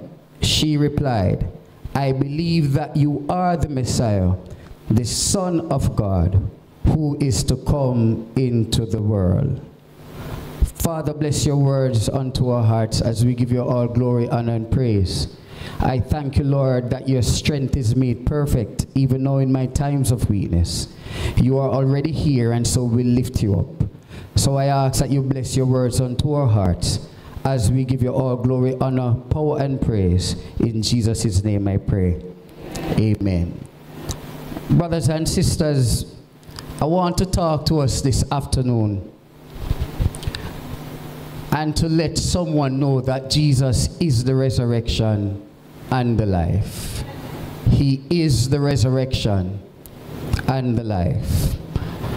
And so when we look in John's Gospel, the Gospel of John, which is filled with many portraits of our Lord and Savior, I've come to recognize that everyone that God has created is a masterpiece for his glory. And so when we look in this chapter, we see the greatest of all miracles of Jesus on display. And so in the events surrounding the resurrection of Lazarus from the dead, we can see the power of our Lord Jesus Christ at work. If all of the other miracles in Scripture, brothers and sisters, were omitted, were never mentioned, this one miracle that is outlined in the Gospel of John would have been enough to demonstrate to us that Jesus Christ is the Son of God. And so in acknowledging and noticing that, brothers and sisters, I want us to take a glimpse into the reality and to the fact that Jesus is the resurrection and the life. Brothers and sisters, I want us to know that Jesus is worthy of our praise. I want us to know that Jesus is worthy of our faith. The choir just sang the song that some trust in chariots, some trust in horses, but we will remember the name of the Lord our God. For the name of the Lord is a strong tower. The righteous run into it and they are saved. Jesus is worthy, brothers and sisters, of our adoration. And in spite of what we go through, he is still God. In spite of how we feel, he is still God. In spite of what we are faced with on our day-to-day experiences, he is still God. And so Paul tells us in 1 Corinthians chapter 15 that if it was only in this life we had hope, we would have been men most miserable. But today we don't have to feel as men most miserable, because we recognize that we serve a God who is the undisputed champion. He has never lost a battle. Death cannot hold him captive. Even in the grave, he is Lord. Somebody lift your hands and give him praise. Somebody lift your hands and give him praise. Brothers and sisters, when I read this text, I've come to recognize that there was a problem that was surrounding Mary and Martha at the time, and a problem that surrounds us as people in this time, in this 21st century. And that problem is death. Death was a problem then, and death is still a problem now. And mankind is worried or concerned when it comes on to death. Can I say something to us? That Lazarus, brothers and sisters, was dead, and grief had now invaded Lazarus's home. That is what death does. It doesn't matter how happy you are at this moment. It doesn't matter what state you are at this moment. When death comes, it brings a kind of sadness. It brings a kind of devastation. And so I want us to understand something about death. That death is an ugly event.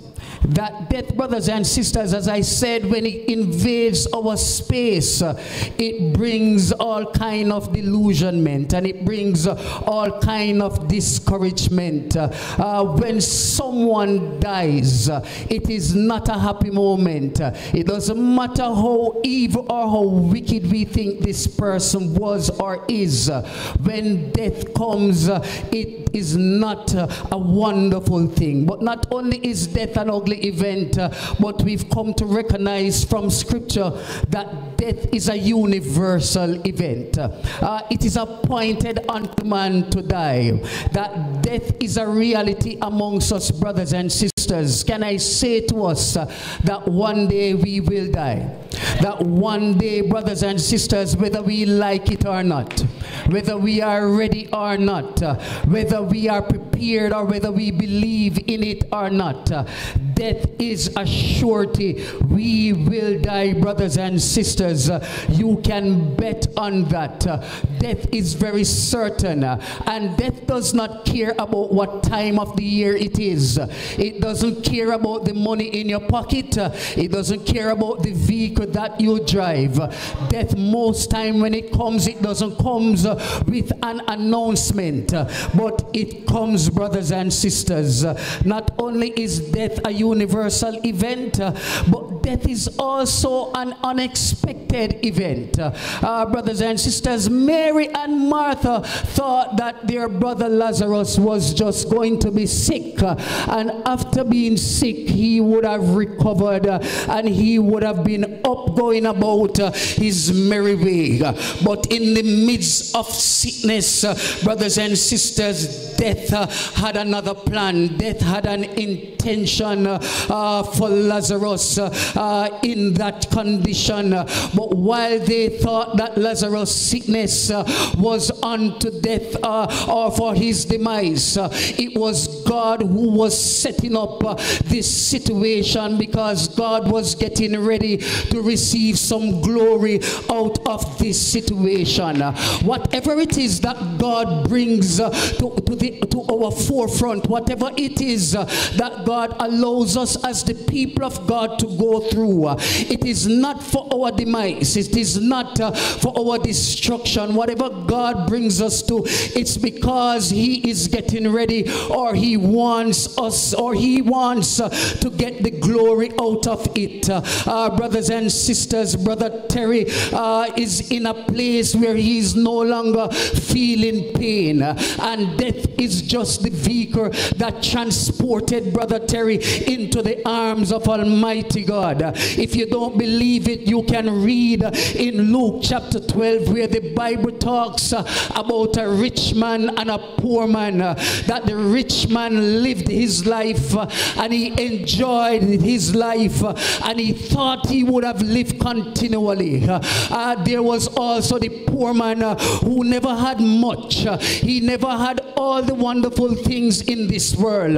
And when I think of this poor man, I remember, Brother Terry, that sickness would rock his body, and you could have seen it on the exterior that our brother was not doing well. I've come to recognize that our bodies will go through transformation, because Paul says the outer man will perish, and it perishes day by day. Sickness will rock this body.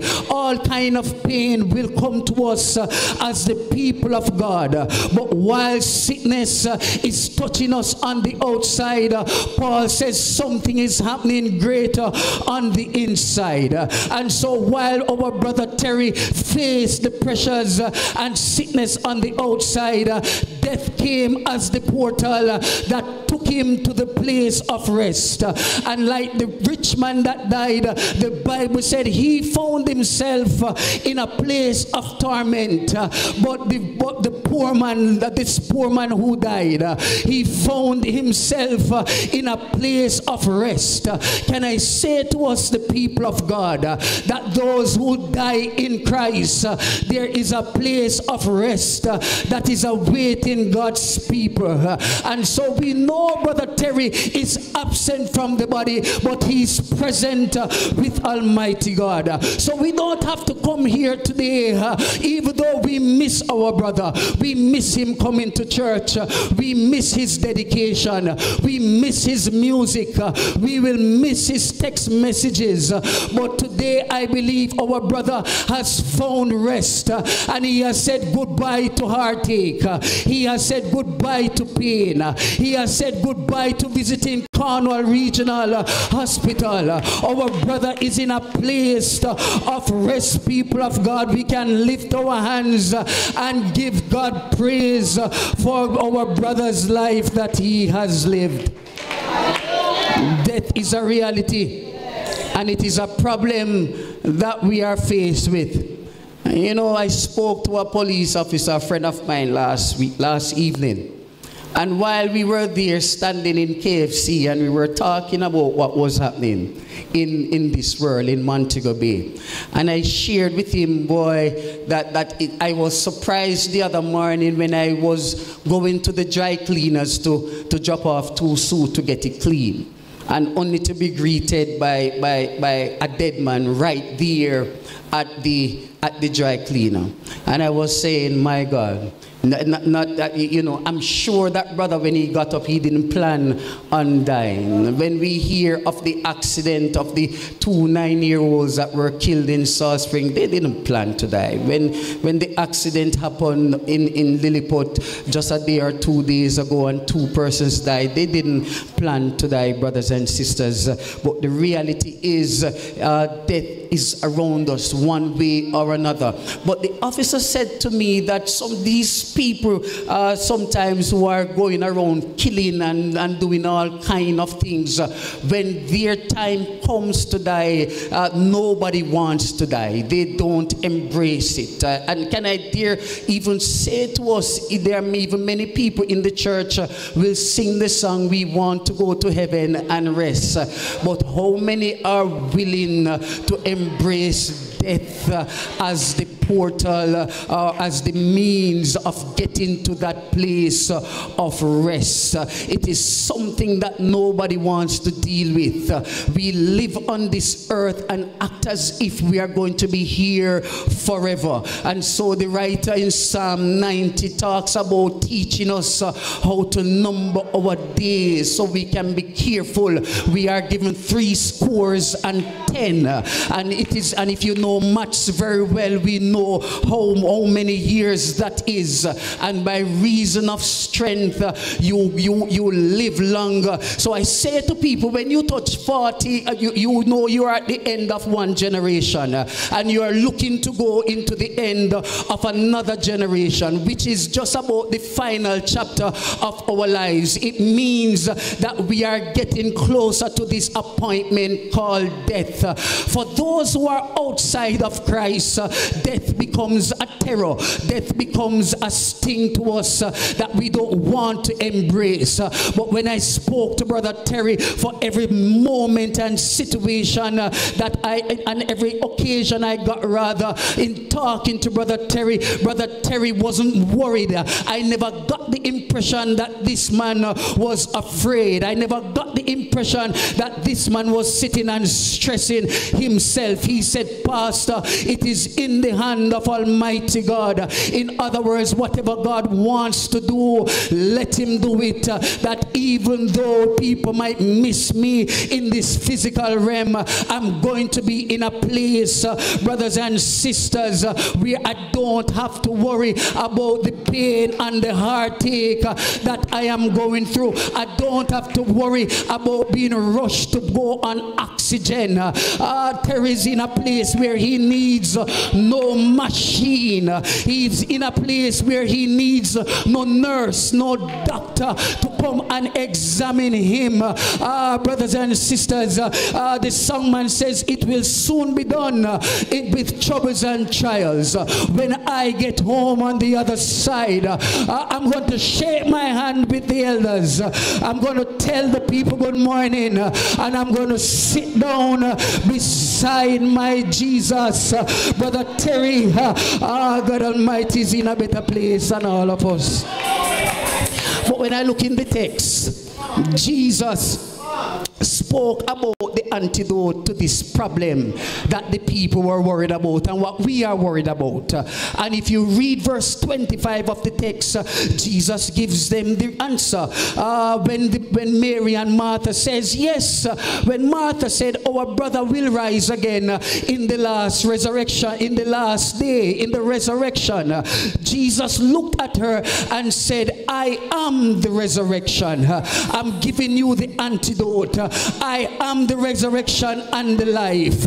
I am God all by myself. I control the powers. And this, brothers and sisters, I want us to know that God is saying, I am the resurrection. I am the life. I possess that power. And because of that possession, it should activate a kind of faith in our lives. Why? Because Jesus has a track record, brothers and sisters, of raising things from the dead. Because if you read in earlier Gospels, he raised Jairus' daughter from the dead. The widow of Nain's son was raised from the dead. And if that was not enough, read Paul's writing in 1 Corinthians 15. Jesus' followers will be raised from the dead. And if that is not enough, Jesus himself rose from the dead. He went into the grave, and the Bible said on the third day he rose triumphantly from the grave. Touch a neighbor and say, neighbor, it is no secret what God can do. I don't care what is dead in it. Can I put a little preach in it now? I don't care what is dead in your life. When Jesus comes on the scene, that which is dead must come to life. I don't care how many people write you off. I don't care the negative words being said about you. Look at your neighbor and say, neighbor, who God bless, no man can curse. And if God be for you, who can be against you? Can I say to the church this morning that we have a confidence that our God is who he says he will be. He is the resurrection. He is the life. I don't care how it looks. I can't preach to Brother Terry, but I can preach to us that we must put our confidence and hope in God. We put confidence and hope in the world system, and the world system fail. But the songman says, my hope is built on nothing less. Somebody lift your hands and praise God. Not going to keep you all morning, but Jesus, the people spoke about the problem, and Jesus told them what the power or what the answer is for that problem. But also Jesus is allowing us to know that even though he is the resurrection and life, notice what the text says. He says, those who believe in me, or those who die and believe in me, shall live again. And that's a promise. Tell your neighbor you have a promise. Touch your neighbor and say, neighbor, you have a promise. There is a promise, brothers and sisters. But the only way you can inherit or you can accept or be a part of this promise is only if you accept Jesus Christ as your Lord and Savior. Brother Terry is a recipient of that promise, because Jesus says, I am going to prepare a place for you, that where I am you will be also. In my Father's house are many mansions, and if it were not so, I would have told you. Brother Terry has inherited his promise, but can I tell you something about this promise? That your work can't allow you to inherit it. Your good works can't allow you to inherit it. Doesn't matter, the new year is coming, and everybody is planning on making New Year's resolution. New Year's resolution cannot allow you to inherit this promise. Can I even dare say to us that religion cannot allow you to inherit this promise? Coming to church Sunday after Sunday doesn't allow you to inherit this promise. The only way you can inherit this promise is if you know Jesus Christ as your Lord and Savior. So the songman asks the question, have you been to Jesus for the cleansing blood? Are you washed? Can I talk to us that if you're going to inherit this promise, you better be born again. You have to be born of the water, the Spirit, and the blood. Come on, touch and ask neighbor, have you been born again? I know you're singing on the choir, but have you been born again? I know you're here looking well, but ask your neighbor, have you been born again? You can only be born again when you accept Jesus as Lord and Savior. Can I dare say to us that salvation is the only thing I recognize mankind take advantage of, or we take for granted. Salvation is the only decision that people run the risk of accepting.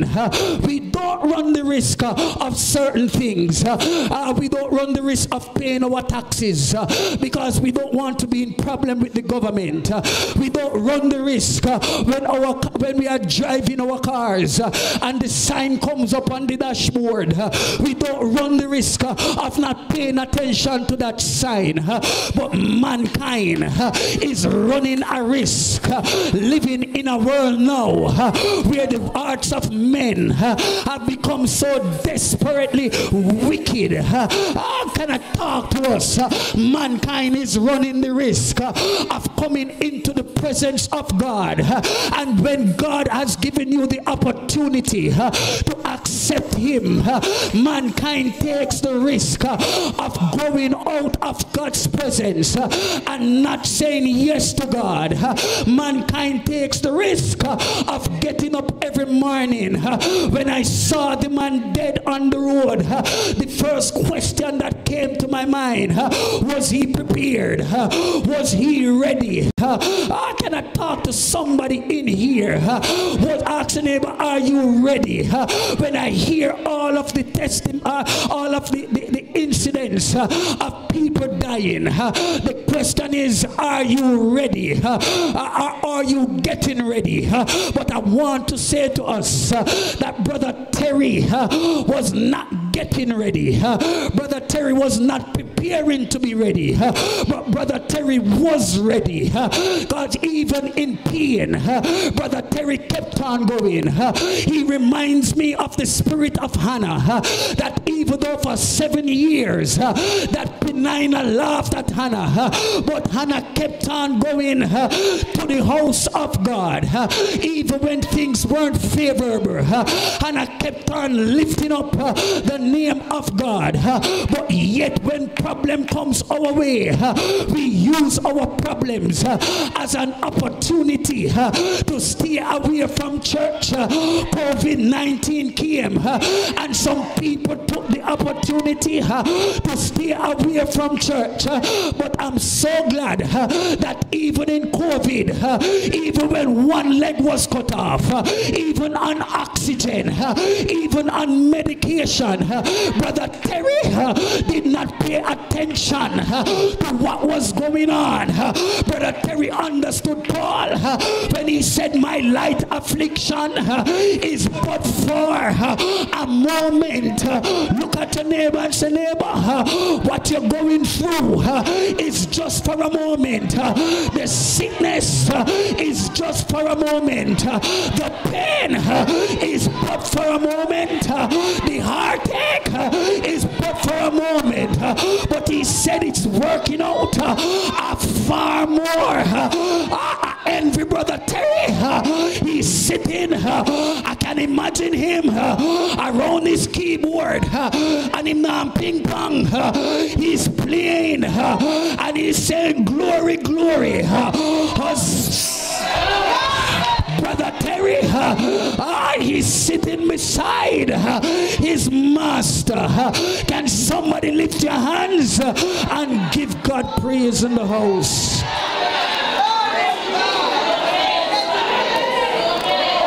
Jesus says that's a promise.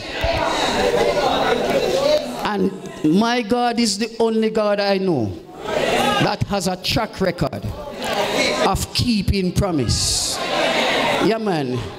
You can put your hope and confidence in pastor, because pastor dressed nice in suit. But pastor is a lump of clay. Anything in the flesh will always bring problem. I don't care how well skillful you think you are. I don't care how much money or whatever you want to have. Anything in the flesh is problematic. God Almighty. And some man will make promise and man will fail. But whatever God has promised us, you can rest assured that no demon in hell can stop the promise. So look at your neighbor and tell your neighbor, hold on, hold on. The promise will come to pass. Whether in life or death, whatever God promised you, it must come to pass. But finally from the text, in verse 26, the latter part, Jesus is making a plea and asking a question. He said to Martha, all of this what I'm saying to you, yeah, those who die in me, yeah, they will be raised again. The question he asks, do you believe? The question is still today, do you believe? You're coming to church, but ask your neighbor, do you believe? Come on, man, ask your neighbor, neighbor, you may attack. Hey, if Brother Terry was here, Brother Terry would back me up on the keyboard. And anytime I'm at church and him back me up on the keyboard, me tell him, if you wait, can maybe preach harder. I tell him, say no. Amen. But do you believe? Jesus is making that plea, and that's the plea, brothers and sisters. If you believe, if you don't believe, it makes no sense. It makes no sense. Brother Terry believed what he was living and what the Bible had said. How do I know? Listen, the fact that I am alive, I believe God is still giving us the opportunity to get some things right. To straighten out. So I know gone, you couldn't gone long time. I know dead, you couldn't dead long time. God is giving us the opportunity to get some things in right order. Whether pastor, officer, whoever you are, God is giving us the opportunity to get some things right. Because it amazes me as I close, just the attitude of this brother alone, you know.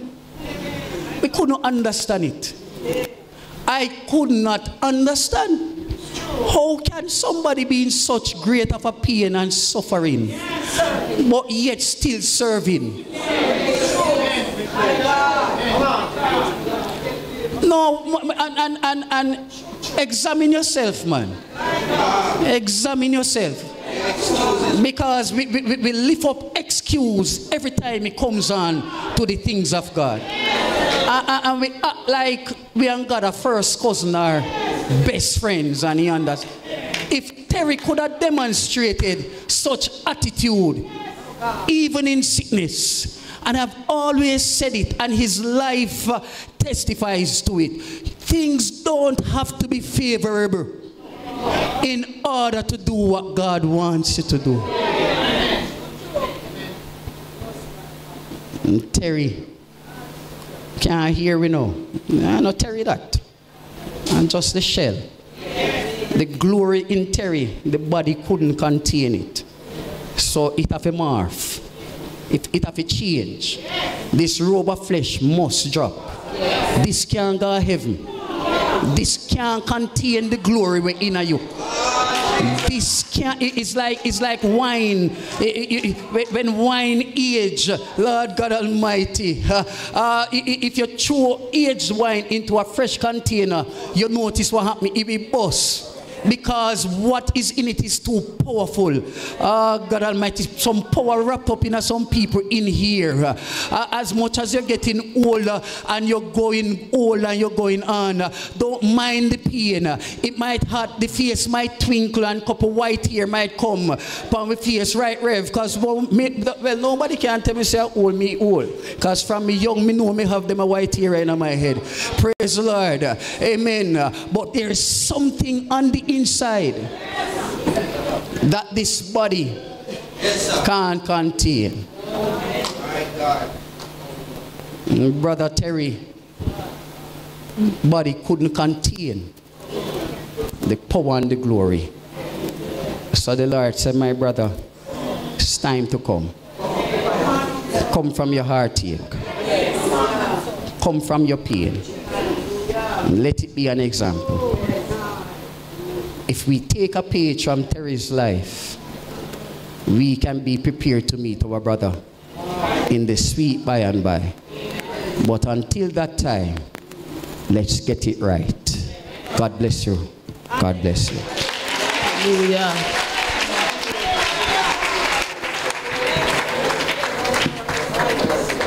What a timely reminder. What a timely word. Neighbor, are you ready? Neighbor, are you getting ready? But most importantly, do you believe? What a timely word. Hallelujah. Hallelujah. Hallelujah. Thank you, Jesus. Thank you, Lord. Thank you, Reverend Francis, for such a timely word. At this time, we'll be hearing from the Glendevon New Testament Church of God, during which the offering will be collected. And in the interest of time, we will have these in this order. Right after the choir sings and the offering is collected, we'll have the eulogy reading by Sister Ann McLaughlin, sister-in-law of Brother Terry. We'll also have reflections from Bishop McLaughlin, Dwight, and Philip. Appreciation from Minister Carling. McLaughlin, in that order. Thank you.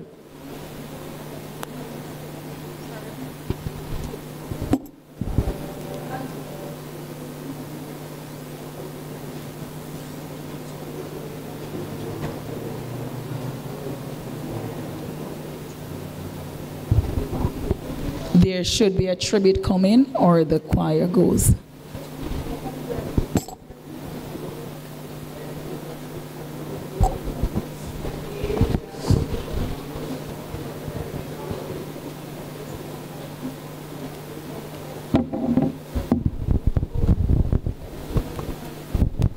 Good afternoon, everyone.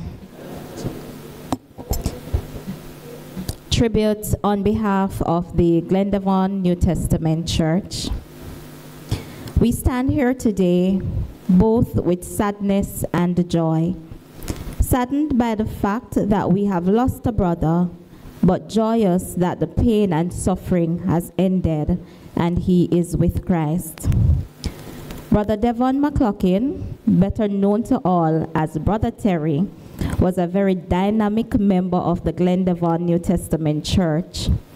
He began attending the church in his youth, was baptized, and added to the membership.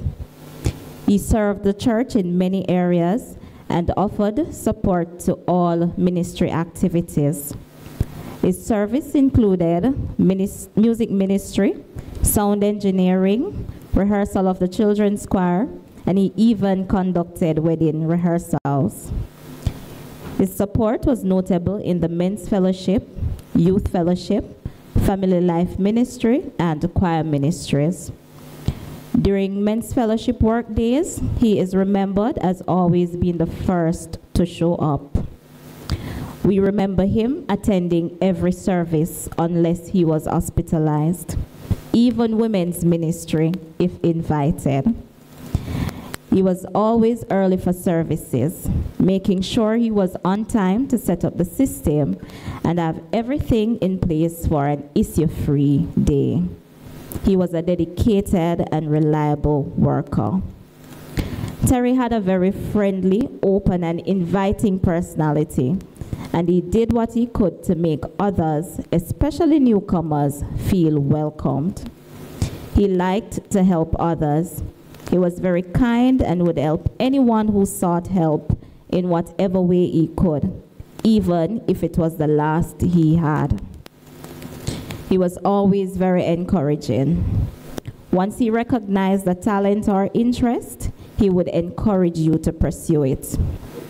With the advent of WhatsApp, we could rely on him to send daily words of encouragement to anyone in his contact list. If you were prone to forgetting to pray at nights, rest assured, a message would be sent to remind you to pray before going to bed. We have lost a friend and a brother who can never be replaced. It is almost impossible not to mourn because of the indelible mark he has left on us as a church and as individuals. In some way, shape, or form, we have all encountered his goodness, his laughter, and his love. It is hard to imagine him being gone, but we are comforted by the fact that Scripture tells us of a time when we will meet again. In 1 Thessalonians 4:16, we are reminded, the Lord himself will come down from heaven with a loud command, with the voice of the archangel, and with the trumpet call of God, and the dead in Christ shall rise first. So while we miss our brother dearly, and we would have preferred to have more time, we also look forward to that great day when this corruptible shall put on incorruption, and this mortal shall put on immortality. And we can shout with all the saints everywhere, O death, where is thy sting? O grave, where is thy victory? Brother Terry, our beloved brother in Christ, sleep in perfect peace.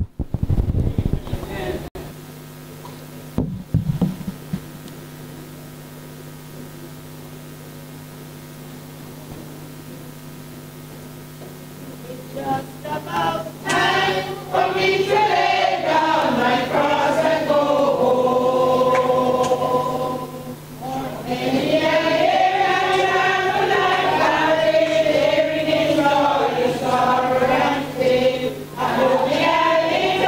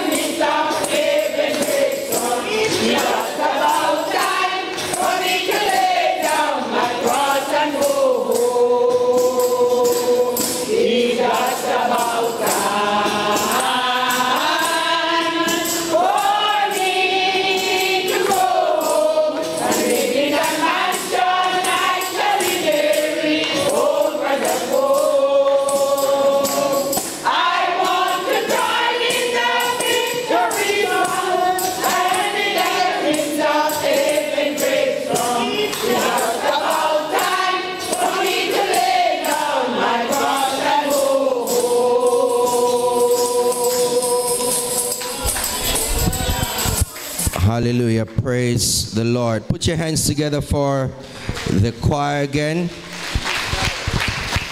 Can I ask you to quiet your hearts as we bless the offering? We want to thank you for your gifts. Stand with me if you can. Thank you very much for your gift as you have given. Our Lord and our Savior, Master, we thank you, O God, that you are a provider. And your word tells us that you daily provide for your people. And so, God, this moment we want to thank you for the gifts of your children.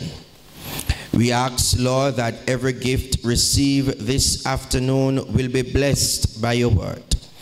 We pray, O God, as your word declares, that you will rebuke the devourer for our sake. Cause your children to live under an open heaven, where they will continuously receive the benefits from your hand. Bless those who will use these gifts, that it will be used, Lord, to touch lives and bring glory to your name and enhance your kingdom's work here on earth. We thank you today, Father, and give you thanks in Jesus' name. Amen and amen.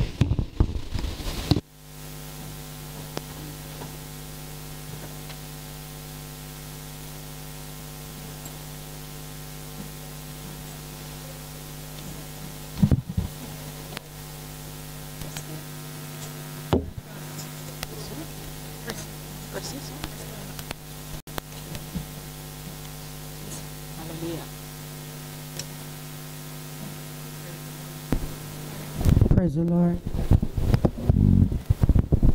Good afternoon, everyone. In the interest of time, all protocols are already observed. I greet you well in Jesus' name. The eulogy has been fragmented, and so I'll be doing the first part of it. Eulogy for the late Devon Wayne McLaughlin, aka Terry. Jeremiah 1 and verse 5, it reads, "Before I formed thee in the belly, I knew thee, and before thou camest forth out of the womb, I sanctified thee, and I ordained thee a prophet unto the nations."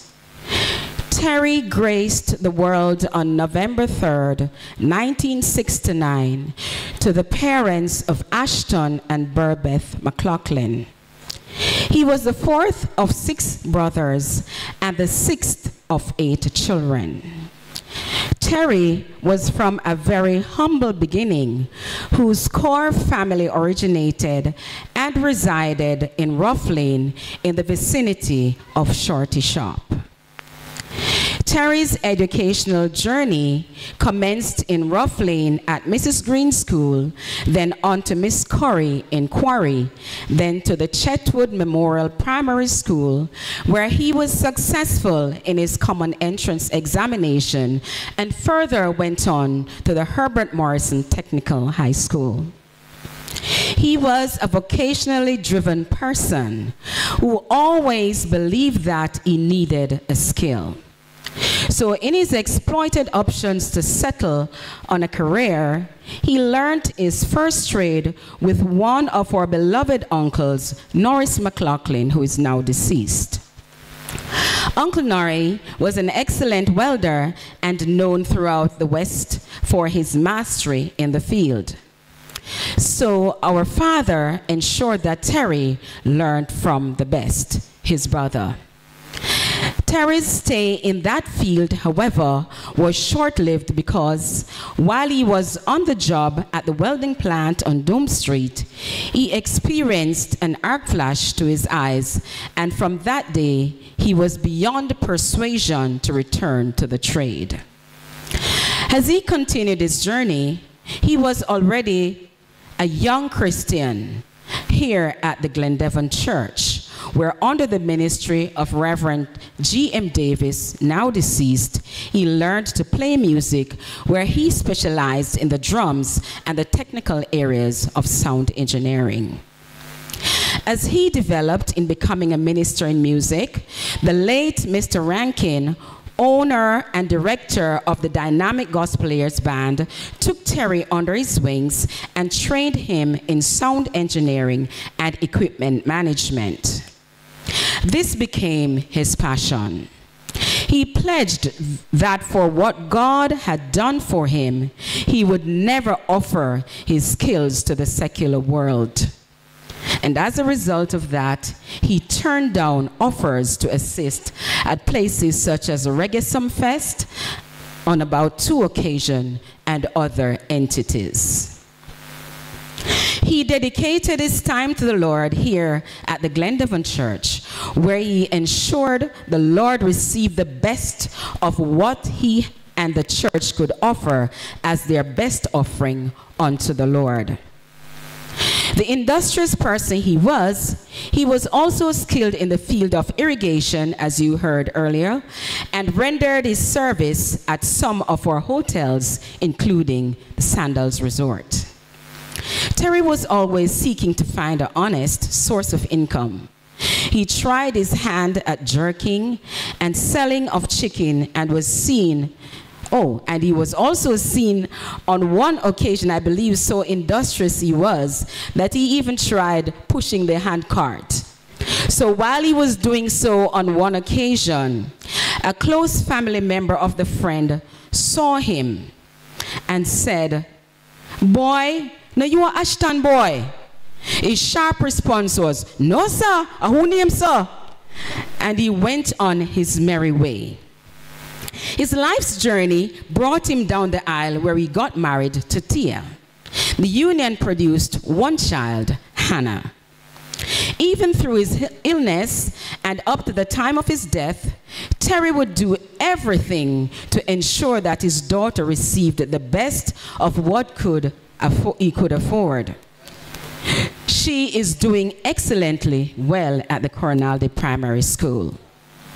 His passion for Christian service was his first love outside of family. He trained his young brother Sian how to play the drums and was of great influence to Zachary at the Flanker New Testament Church, where he was the keyboard player for approximately 5 years until his time of passing. As ill as he was, unless he was at the hospital, he was committed in attending and serving in the house of God. As the narrative of his life unfolds today, let us reflect on a life that lived to please the Lord in sickness and in health, until the Lord called him home to join the band of musicians in heaven. Play on, Terry. You played some excellent chords for which God is pleased. I now invite the brothers to come at this time.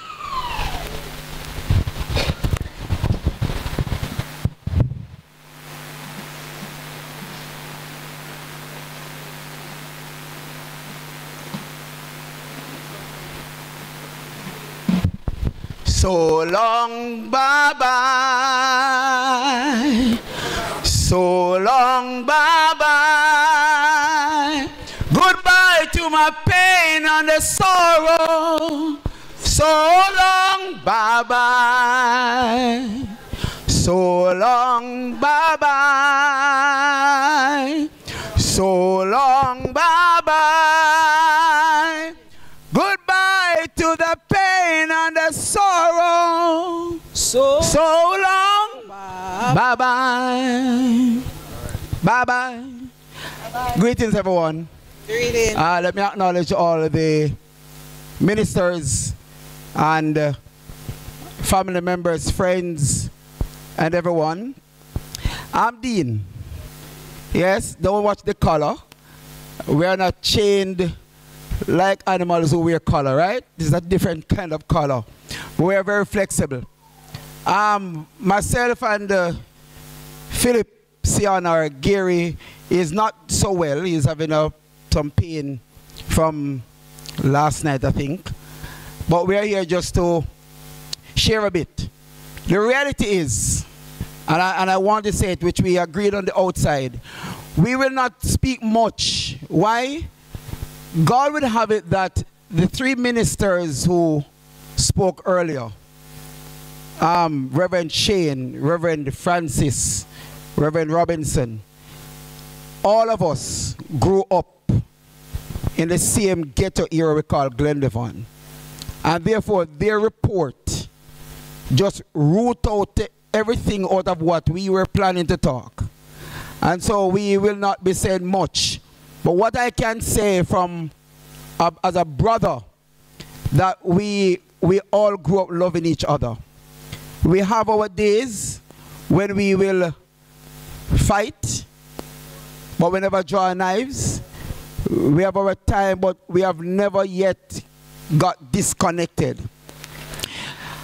I want to say that growing up, I went outside earlier, Rev, and I looked at the trees and I said, boy, the trees look too nice to break a limb, because I wanted to use a demonstration. How we were raised in Glendevon. Terry is a fruit of the vine. And I'm going to ask the family members who are here to stand, like our uncles, our aunt, Auntie Grace, stand up. Uncle Patrick, Auntie Jason. And I'm going to ask Auntie Bev, McLaughlin, to stand. And the Tower Hill family to stand. One of the things I can say, that when it comes on to our family, we are large. And we all contribute to each other's life as we grow up. Terry got his feeding from every branch, every vine. Are you following me, brethren? And so, for us to be here today, I sat there and I said, God, what am I to go up and say? Because I don't need a script to talk about Terry.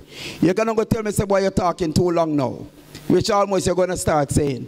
But I want to say to every family member, from roughly in the Greens side of my father, the McLaughlin side of my father, the side from my mother, we want to say thank you very much for investing in our lives, and today in particular in Terry's life.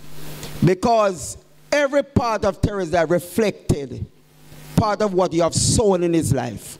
We know the rough times we come through, but we stood by each other.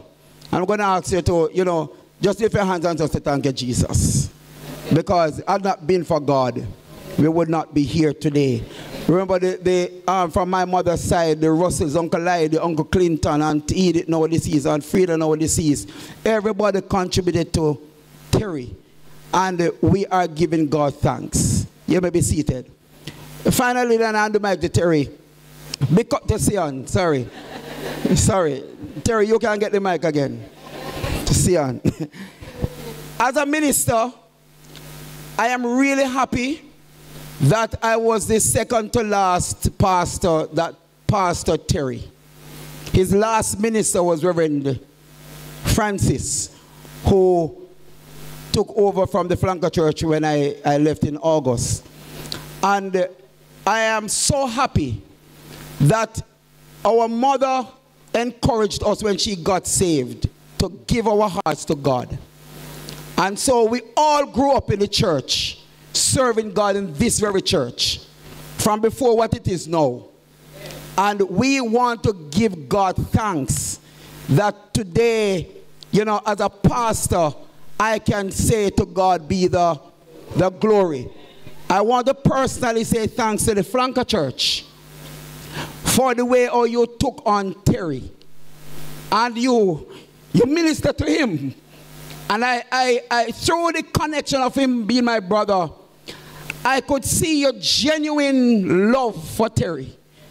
Not because there was no other musician at the church, but your love for Terry spoke volume that I can tell anybody that Flanker ministered to Terry well.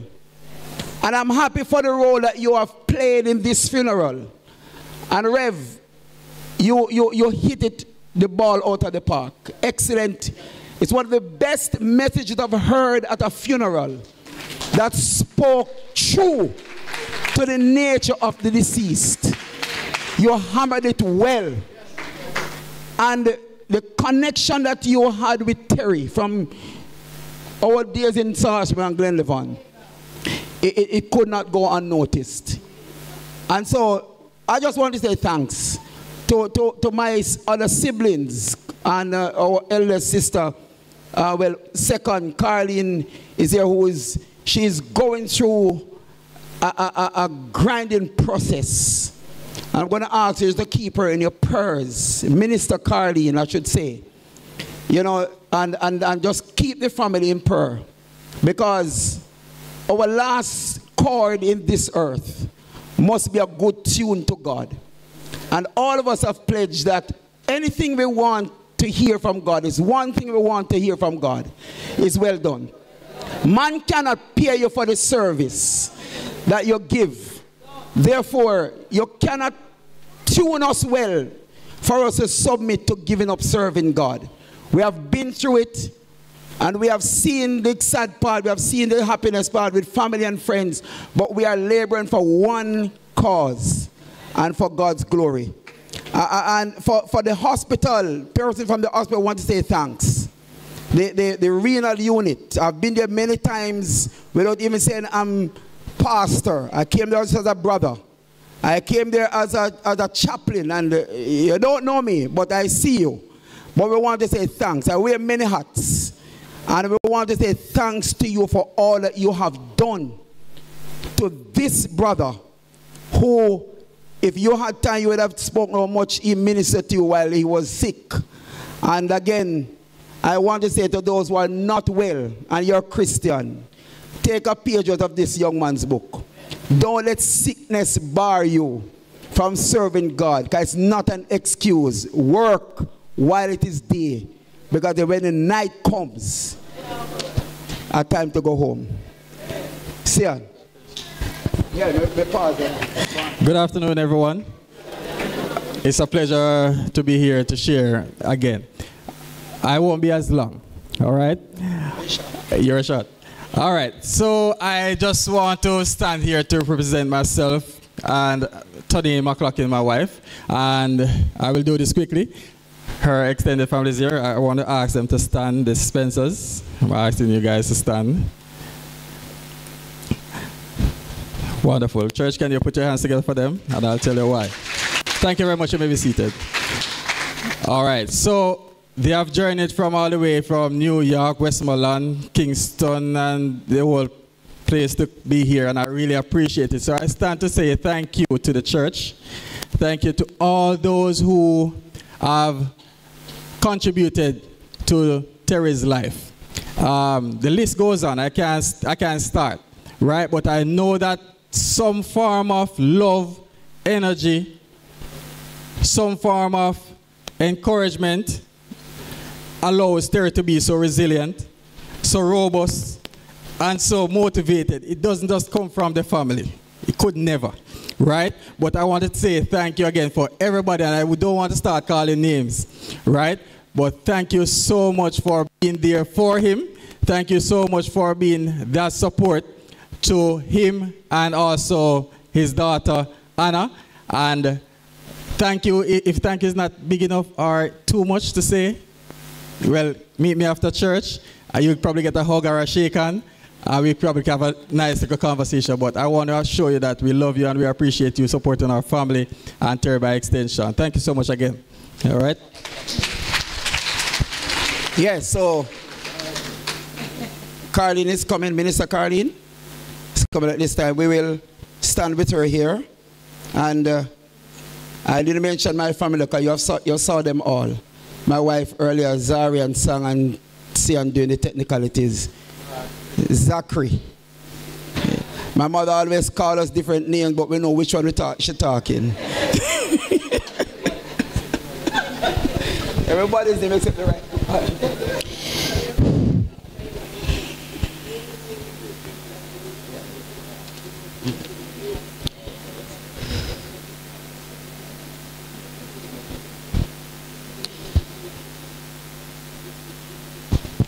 I greet you all, the reverend members of the church. What I'm going to say is just a synopsis of the journey of Terry's sickness. But I'll start from what is happening to me now. It feels like when Jesus had that mission to do, and the weight was on him, and he asked his disciples, can you pray with me? And they were sleeping. And he went back again and he said, can you pray with me? Because the weight was so heavy. It was so heavy that it did not affect the spiritual part of him.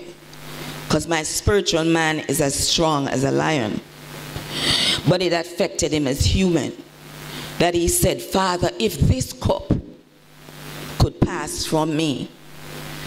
But when he thought about the cost of us not being redeemed, he said, nevertheless, let thy will be done. When Terry took 6 years ago with diabetes, he would call ever so often when he was on the clinic. And I give God thanks for all those nurses, my friend Sandra, the renal staff, and I'll specifically say those who helped. And I know where I'm going with this. It is very important, the word of God said we must not forget the poor, the sick, the needy among us. We know that Terry's life is an example, but what we're going to do after this is another thing. I remember my mom died in Cornwall Regional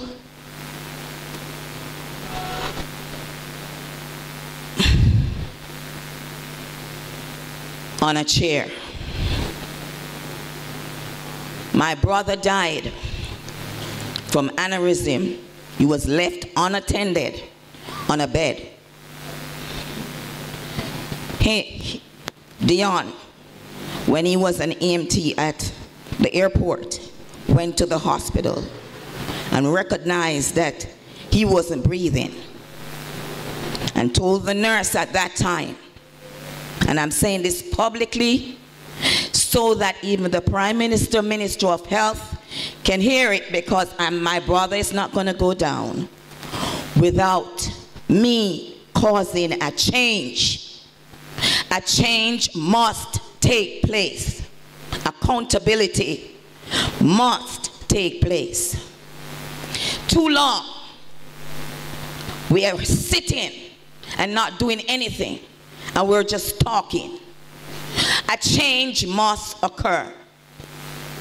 And when the nurse was doing CPR, when she found out he wasn't breathing, this is no lie, he told her that's not the correct way, and I'm licensed to do it. She asked him to help.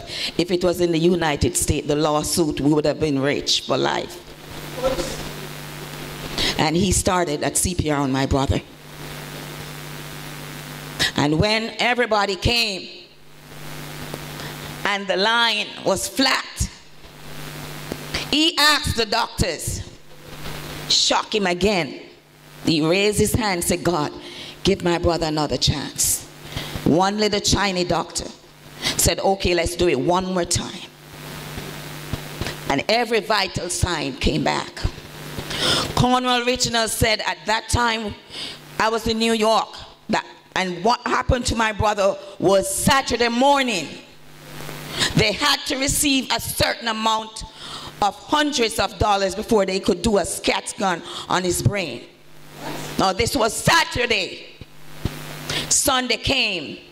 He was in ICU when they revived him, and Monday he died. We have lost too many.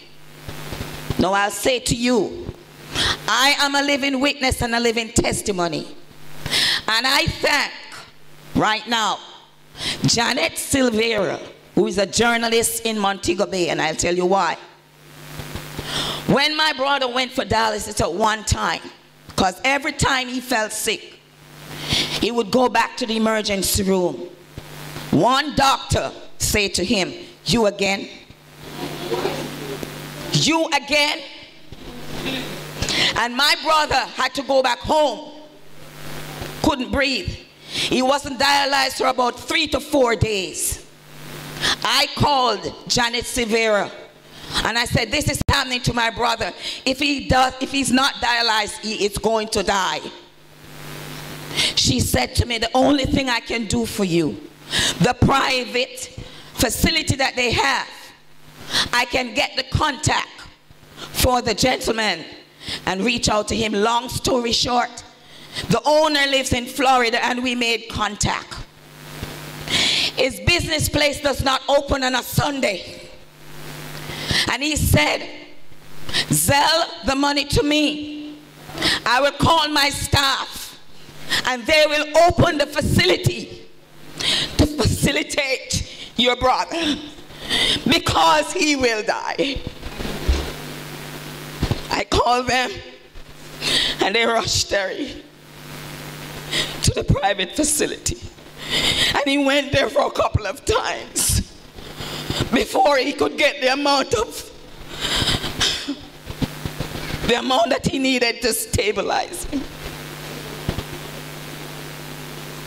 After that, he got worse. The heart. I filed for him. But with immigration, you know, you have to wait. I told them his condition. They said, "Send us every single document from the hospital." And this is not where I'm telling you my pain is coming from. It's way back, morning, noon, and night. I'm on the phone, even when my mom was sick. And I tell you something.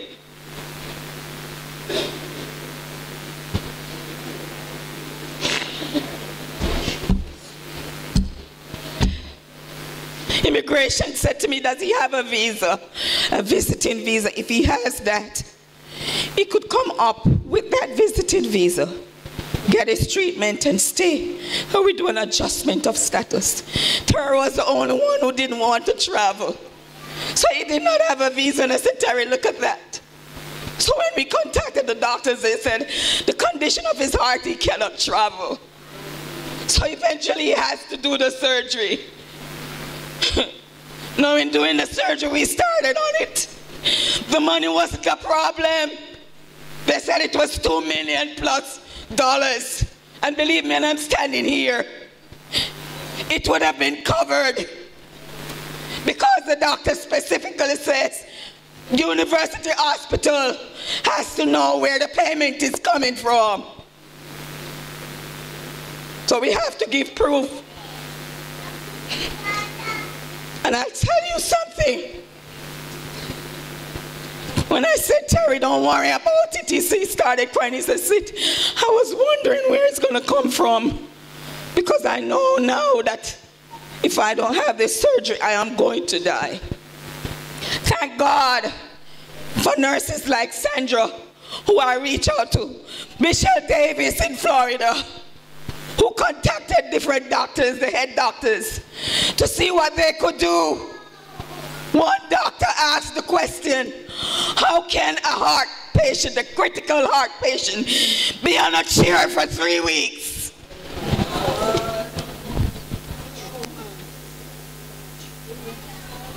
On a chair for 3 weeks. Move from the chair to be dialyzed. And I know when Terry is home from dialysis, the young man is here, they are drained. Something different is happening to the body. He said, "Sis, I am sore if I could only lay down." I asked, "Can I buy a blow-up bed for him to lay down on the floor?" I was told it would not be allowed.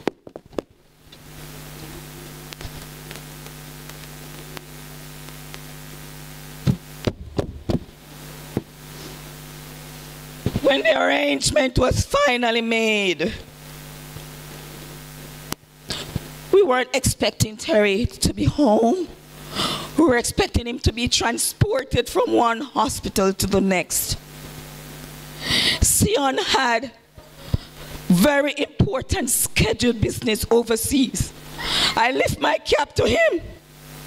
Been there when I couldn't, when some of us couldn't. Coming from work, Uncle Patrick, you know the nature of fireman work. And he would be there, he's human. We had backup system. Auntie Gracie would be watching out. Auntie Jason would be calling. Auntie Bev would be encouraging. Auntie Dottie would be encouraging. We had a backup system. If Sion had to go, who would go to hospital and so on. So Terry was covered. We weren't expecting him to come home. This is how the devil works. The same day Sion flew out is the same day they sent him home and told him his family is responsible to take him to Kingston. I called Omar Morris, who I set up as a transport to take him. And I said, Omar, when I said, Terry, how you feeling? He said, sis, I'm no better. I can't make it. I said, don't worry yourself. We're going to take you to Kingston. Sion got in touch with Tone's family. They were working from that end. I said, Sion, I'm going to buy my ticket. He said, no, sis, don't buy the ticket yet because we have enough support. When he is finished with the surgery, then come so we can get more help. When I spoke to Omar, I said, something in my spirit is telling me if they say he has blood clot in the heart, we cannot transport him in a natural vehicle. He has to be on oxygen. Because as much as I know in the healthcare, I'm also in the healthcare. And I know if the blood clot gets to his lungs or his brain, that's it. So Omar said he has a niece who is a doctor.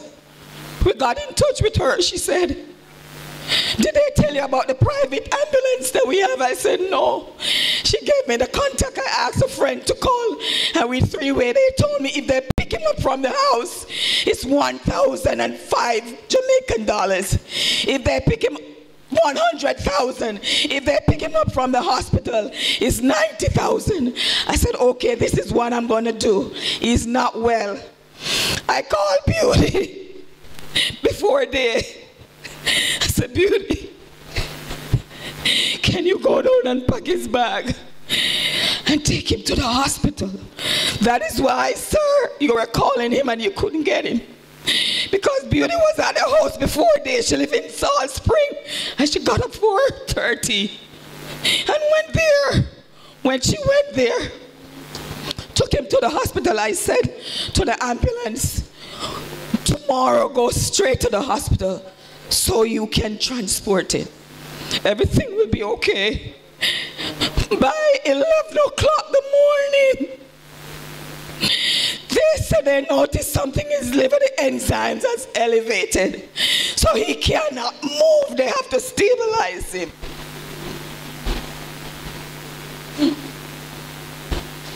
But from that time, they said they had to do another test that will tell the doctors if it's a triple bypass or a double bypass they need. And they need that test. No, Terry could not do that test because they said something was too high in his blood. So they decided that instead of giving 2 dialysis, they would give him 3 to see if they could lower it so he could do the test and go on. It never happened because he wasn't stable. He was on a chair. Last but not least, all that time, he called me and he said, sis, if I could only lay down, my bottom is sore. Marky has 1 leg. He said he wanted to go to the bathroom to do number 2. And they told him they don't have a wheelchair to take him and they left him alone.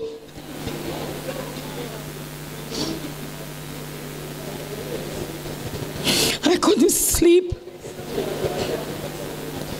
The Sunday morning before he died, Michelle and myself, Michelle Davis, all the way in Florida, was on the phone with Terry, groaning. The Lord told me, call Ann and tell Ann to go there to hold his hands. That time the Lord knew that Terry must have been saying, I can't take it. But he wanted somebody to hold his hand. I couldn't get Sister Ann. And if you leave here today and don't know that God is real, listen to this. I couldn't get her. I left her a message. When Michelle and myself was on the phone with Terry groaning and telling the nurses, put oxygen on him. Terry said, Auntie Ann, I see Auntie Ann.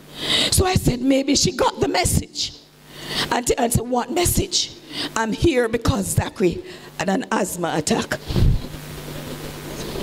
God allowed Zachary to have an asthma attack, to get Auntie Ann there, that Terry could see her, that she could place her hands on him and pray for him.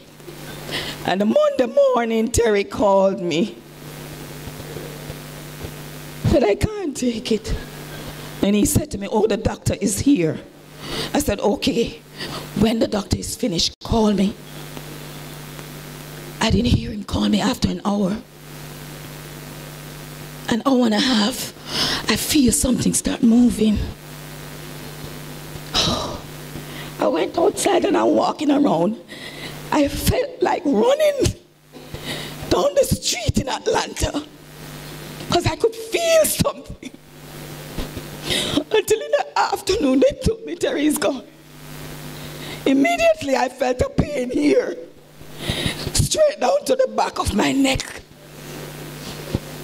And because I know what that was, I jumped in my car. I live an hour and a half away. And I called the doctor's office. And when I went there, the doctor said, what on God's earth is that? I've never had, my medical record is so spectacular. The doctor said, what on God's earth? When I couldn't even talk. I said, my brother. She said, I'm going to give you some medication right now. And if this blood pressure does not move, I'm sending you to the hospital.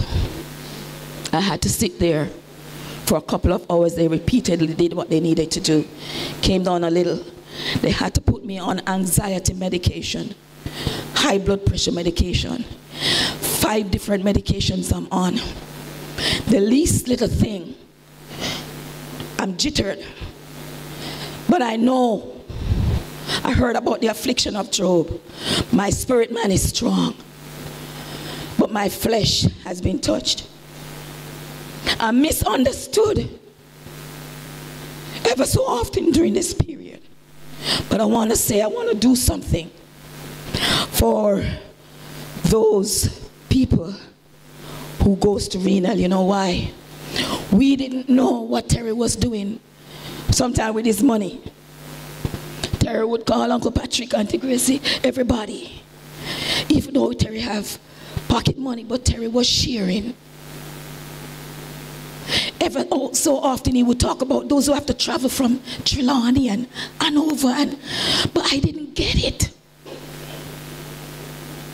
I didn't get it until when this young man that we picked up in the car, he has 2 o'clock dialysis session, and he said he will come to the funeral if we can pick him up at renal and he can go back in time for 2 o'clock. Now listen to me, people.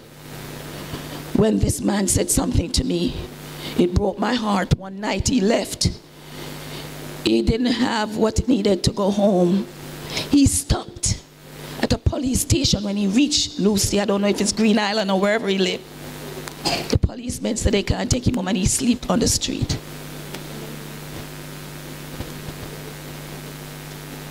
Many of you may be on my Facebook. I have a group, a prayer ministry that's online. And I'm launching a project. And it's going to be well organized because my group is under my home church. This is the first time I'm saying it to Pastor. And we have some connection going on now. And we are going to be raising money. It's going to be well monitored. And eventually, we'll be able to get some form of transportation, but we're going to make sure that if it's even once per month, even the bus fare for 1 week of dialysis, where that patient have to do 2, their bus fare will be covered. Put your hands together, come on. We have to create a change. We have to create a movement.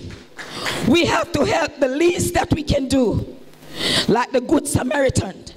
Let's put them on a donkey. Bring them to the inn. Say, take care of them. When I return, I will pay you.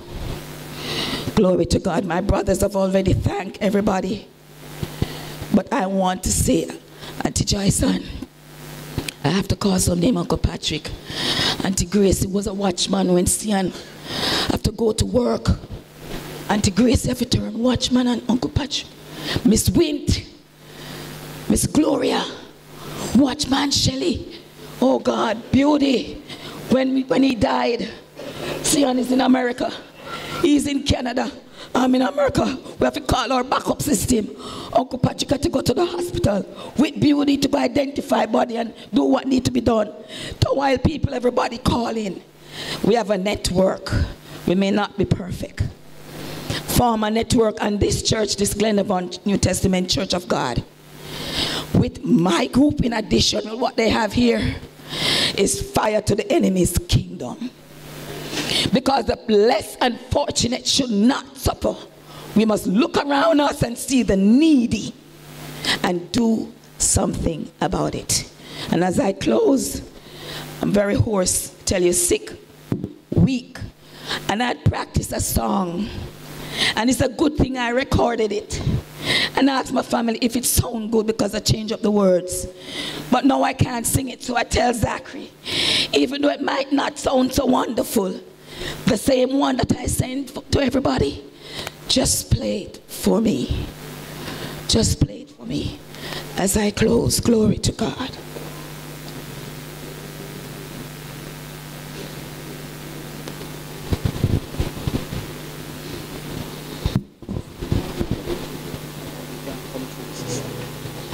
Give me the phone, give me the phone, give me the phone.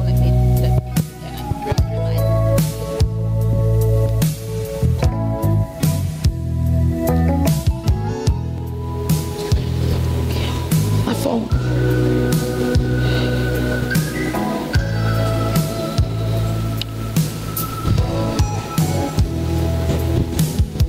Jesus,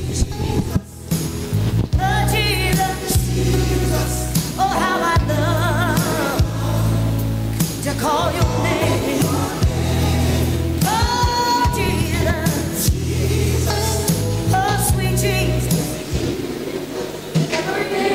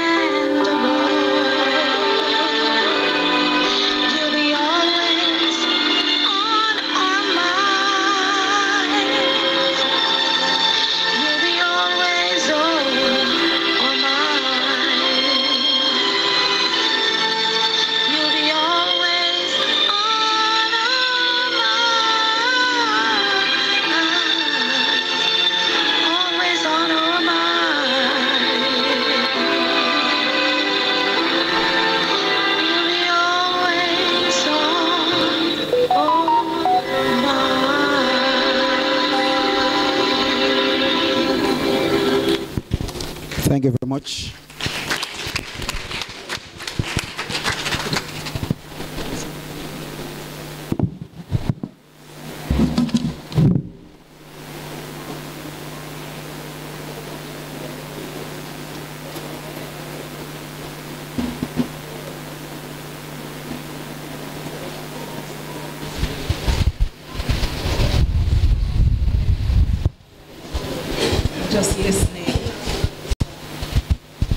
Just listening to what Minister Carlin said.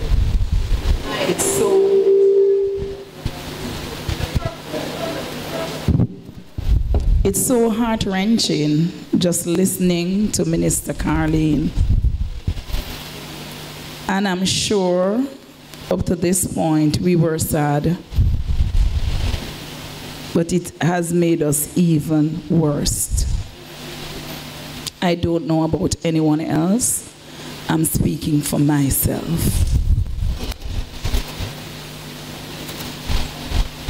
I have had 3 similar cases, but we won't go in there, but I feel her pain. I can just imagine. I feel her pain. At this time, I will take my decrease, and I'd just like to extend once again to the family my sincere condolences. I can just imagine the hurt. I can't say how you're feeling, but I can just imagine the hurt. I will take my decrease, and I'd like to thank all those on the various platforms that are watching. You have heard that you can visit YouTube. A drive will be on.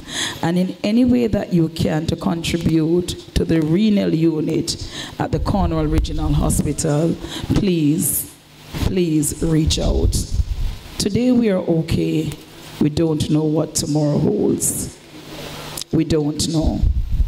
At this time, Reverend Williams, former pastor of this church, will be praying for the family, and I will then hand over to our host pastor. Thank you. For the family, the McLaughlin's family. And I'm going to ask members of the family to be seated. And we ask the rest of the congregation, would you stand with us in solidarity as we seek, trusting the Holy Spirit to undergird this family. The psalmist said, eternal God is our refuge, and underneath are his everlasting arms. Psalm 34 verse 18 says that the Lord is near to those whose hearts are broken, crushed, and he rescues those with a contrite spirit. Verse 19 says, many are the afflictions of the righteous, but the Lord delivers them out of them all. And so with confidence and assurance, we say to the bereaved family, to others who are hurting, mourning, grieving, that your God, Jehovah, is still your refuge and strength, is an ever-present help in time of trouble. Amen.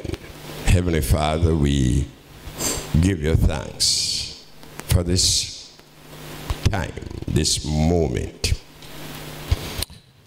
It's a time when many hearts are broken and many are feeling very low in spirit. There is grief, there is sorrow, there is sometimes disappointment, discouragement, and all the things happen. But we are so grateful to you. We are so grateful to you that indeed you are still our rock. In a weary land, you are our shelter in the time of storm. We thank you. Indeed, Heavenly Father, we bow before you to say thanks that you are our refuge and strength, our ever-present help in time of trouble. So though the waters roar and the billows and the forces seem to be against us, thank you that they will not overthrow us, they will not destroy us. The family of Terry, the bereaved family, you have already organized and put in place all that is needed to sustain them in this time. Thank you. Thank you, Lord. Hallelujah. Thank you, Jehovah. You have never been surprised. You have never been amazed. You have never been astonished. You are just God. You know the end from the beginning. So this day is just a day that you have made.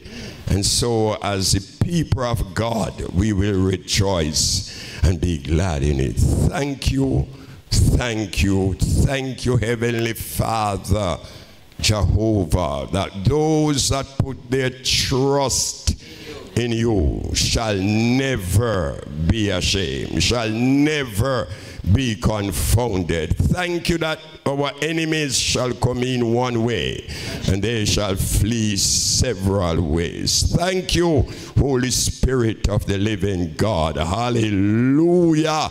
That you have assigned your holy angels, legions of warring angels of the Most High God. You have assigned unto your people if they will only trust you. Hallelujah. If they will only acknowledge that indeed you are God, unchangeable, unshakable, unstoppable, unmovable, Jehovah.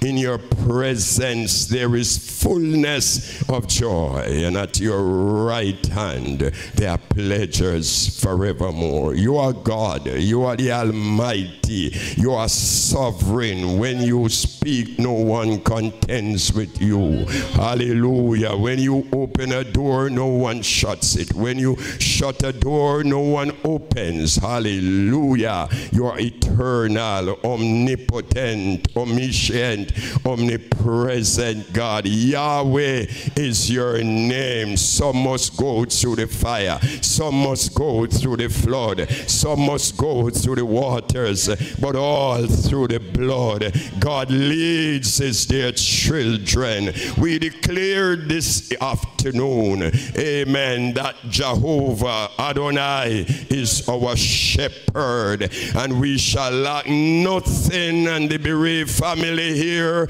as they mourn, as they grieve, God, we thank you. Somebody raise your hand to the heaven, hallelujah, to the Almighty, and decree with me today, the Lord bless the McLaughlin's family. The Lord God Jehovah watches over you. The eternal shine upon you and be gracious to you. The eternal God, the Most High, lift up his countenance to walk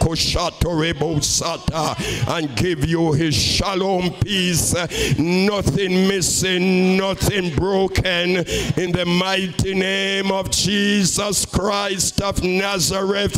Rise and be made whole. Rise and be blessed of God. You are blessed in your going out.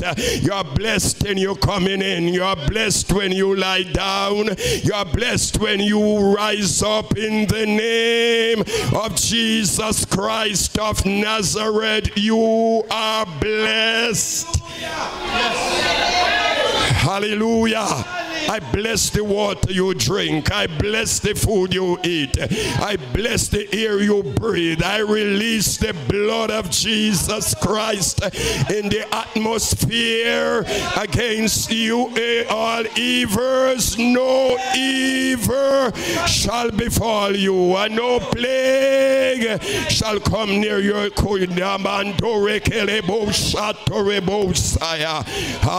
hallelujah to the Lamb of God. Peace, peace, wonderful peace coming down from the Father above. Sweep over my spirit forever. I pray in the fathomless billows. Would somebody just raise your hand, everybody, with me, and say one more time, peace, shalom, shalom. Jesus said, my peace I give unto you, children of God. Colin, Dean, Sean, Philip. Hallelujah. Holy Ghost, peace, shalom, peace. Peace, the peace of God. The peace that passes all understanding. God bless you. God bless you. Yahweh, Jehovah, Adonai. Rest. Hallelujah.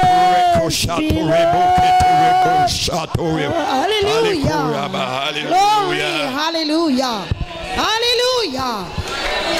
Hallelujah. Wonderful peace. Come on, do it one more time before. Coming down. Hallelujah. Come on, lift up your hands. Just raise your hands.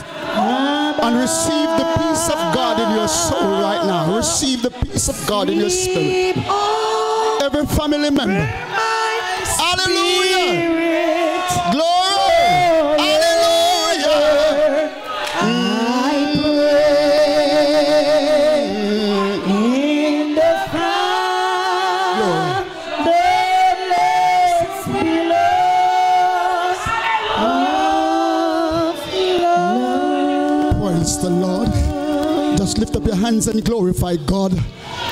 Let everything that hath breath praise the Lord. Before I make my final comment, this 0260 km, you are blocking somebody at this moment. Could you please move your vehicle? Thanks. To God be the glory. Peace. My peace I give unto you. My peace I leave with you.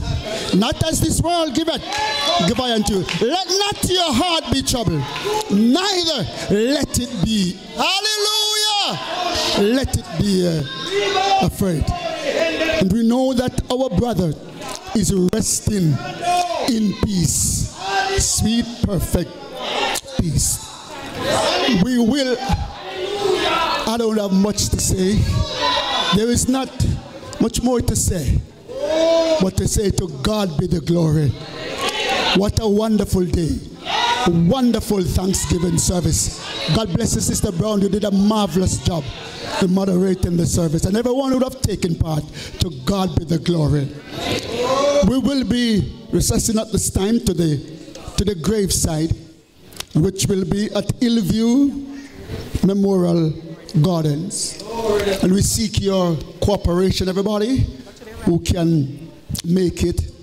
The ministers will go first, then the choir, then the casket, then the family members, and the church in general.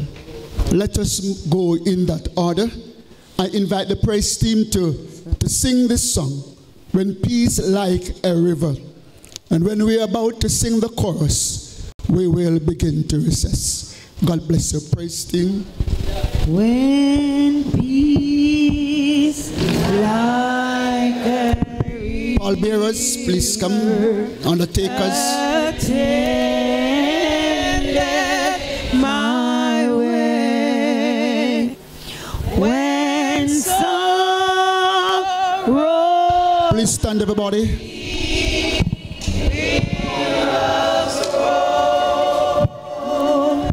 Whatever,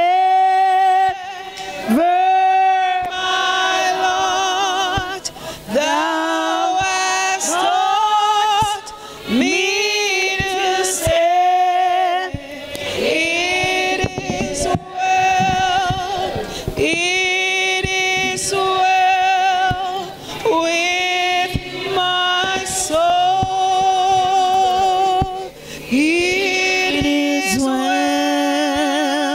with my soul, with my soul. It is well, it is well, it is well with my soul. Though Satan should buffet, though trials should come, let this blessed assurance control that Christ has regarded my helpless stand and has shed his own blood for my soul. It is well with my soul.